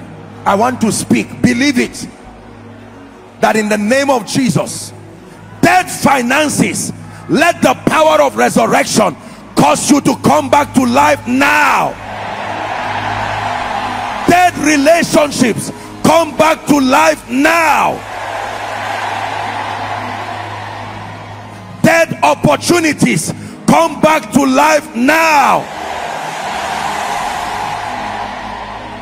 Dead health conditions, hear me, anyone here who is sick in your body and the devil is already trying to see that he deteriorates your body, I command that dead organ to come back to life now.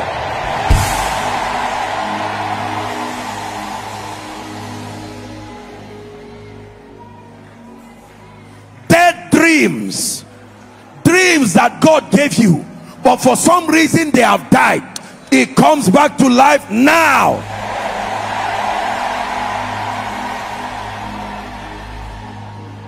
Giftings, abilities that have died, that God gave you to bring you increase, to bring you significance, I decree and declare they come back to life now. And hear me, anyone wearing any grave clothes in the realm of the spirit, by the power that raised Christ from the dead, I lose you now, go free. I lose you now, go free. I lose you now, go free. I lose you now, go free. In the name of Jesus. Hear me, any family here represented that has a loved one that is not saved, we release angels to those houses. We release angels to those houses. Supernatural encounters through dreams and visions, in the name of Jesus Christ. Hear me please, anyone having dreams of untimely death, you keep seeing yourself with dead people, you keep seeing yourself dreaming, or maybe prophetic words have been coming, be careful, I see you dying. I want to declare to you, by reason of the power of death, nothing takes you until your assignment is over.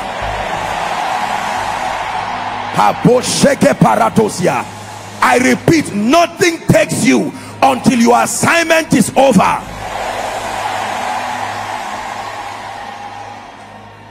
Two more prayers. Everyone here under the yoke of the spirit of fear, you can't live your life freely because you are afraid. What if I go out and I die? What if I come and I die? What if I take a plane and it crashes? What if I go by road and something happens? I command that spirit of death that comes through fear to live your life now.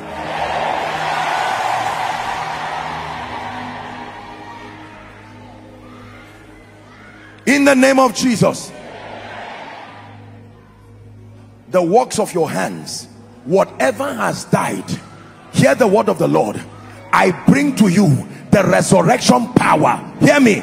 If the grave could not stop Jesus from coming back to life, I transport anything that needs to come from the realm of the spirit into this physical realm. By the resurrection power, let it appear in your physical realm here. Hear me. If Jesus could leave one dimension into another, then every blessing that you need locked up in the realm of the spirit, I pull it down to manifest in the physical realm.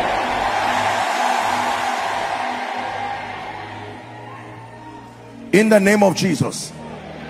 Say after me very loud and clear. Say, in the name of Jesus, I decree and declare that I am a child of God,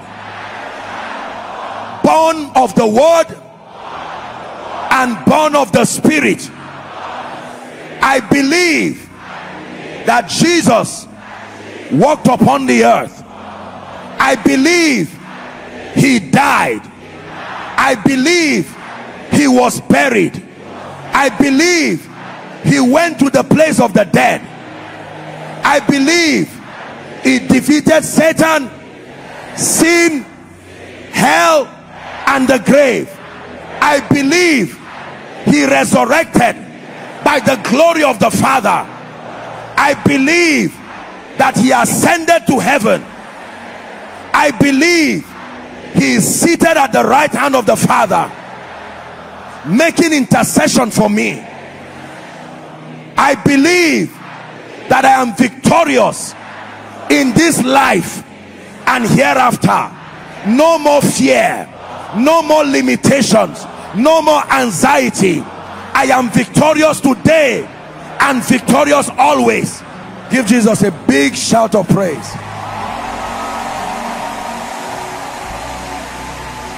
Hallelujah.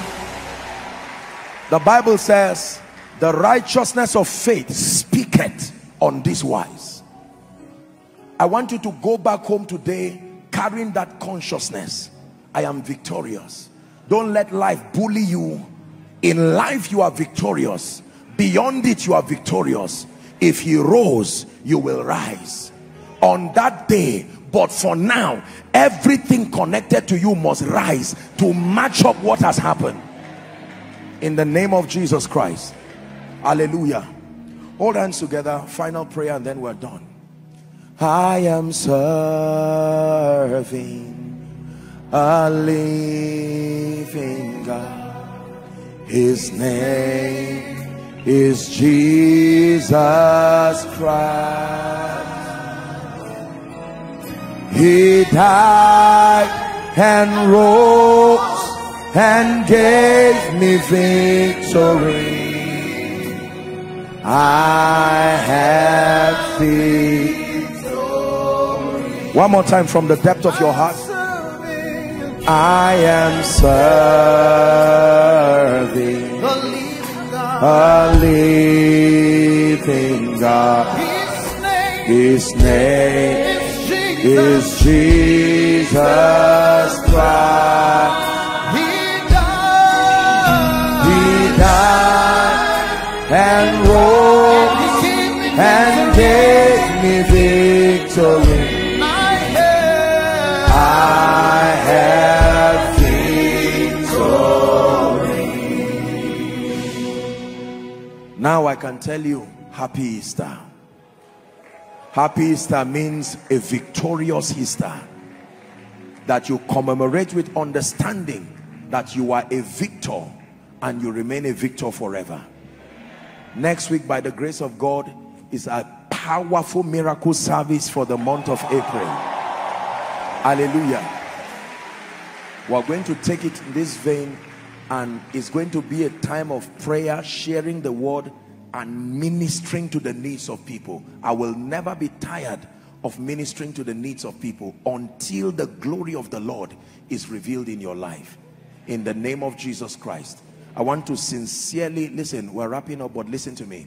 I want to use this opportunity to sincerely appreciate everybody. I may not do this all the time, but I want you to know that I appreciate everyone for the labor of love and the efforts, the sacrifices.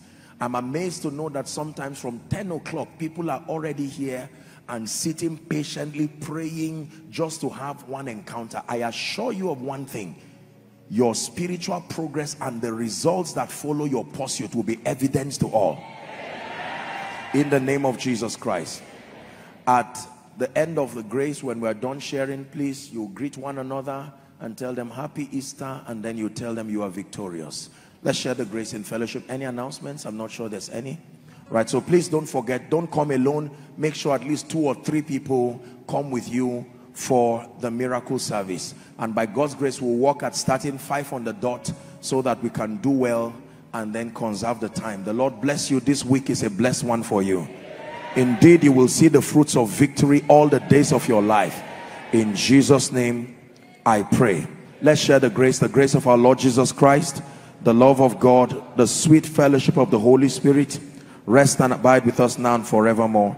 Amen. Surely, goodness and mercy shall follow us all the days of our lives as we dwell in the house of the Lord forever and ever. Amen. Happy Easter, and you are victorious.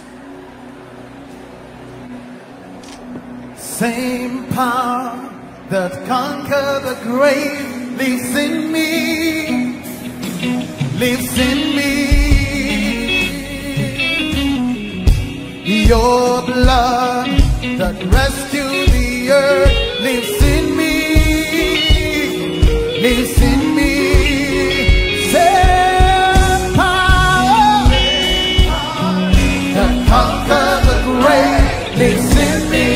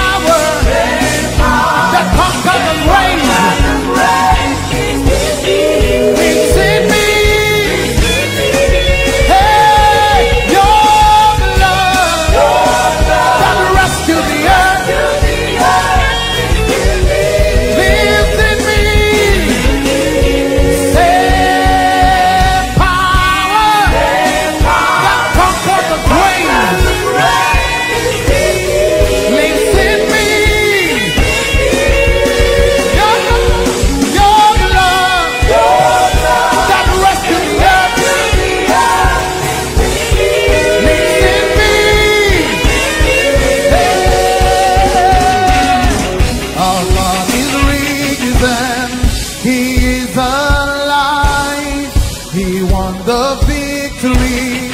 He reigns on. Our God is He's alive. He won the victory. He reigns on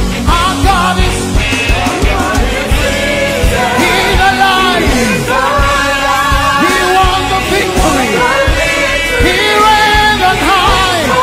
Our God is risen. He's alive. He won. He reigns on high. Our God is risen. He's alive. He won the victory. He reigns on high. Hallelujah. It says, my son, attend to my sins, incline thy ears to my words. Let them not depart from thy eyes, and keep them in the midst of thee. As you have listened to this message, we believe that you are going to reap the blessings thereof if you attend to these words as well. That you will keep these words in the midst of your heart. That no matter the circumstance, your eyes are going to be fixed on these words. And as you have been blessed, we will tell you to share this message. Be an evangelist by sharing to others to be blessed. And then subscribe to this channel for us, because we have loads of videos, we have loads of content that is going to make you blessed, that is going to set you on course, that is going to set you ablaze. And don't forget to like,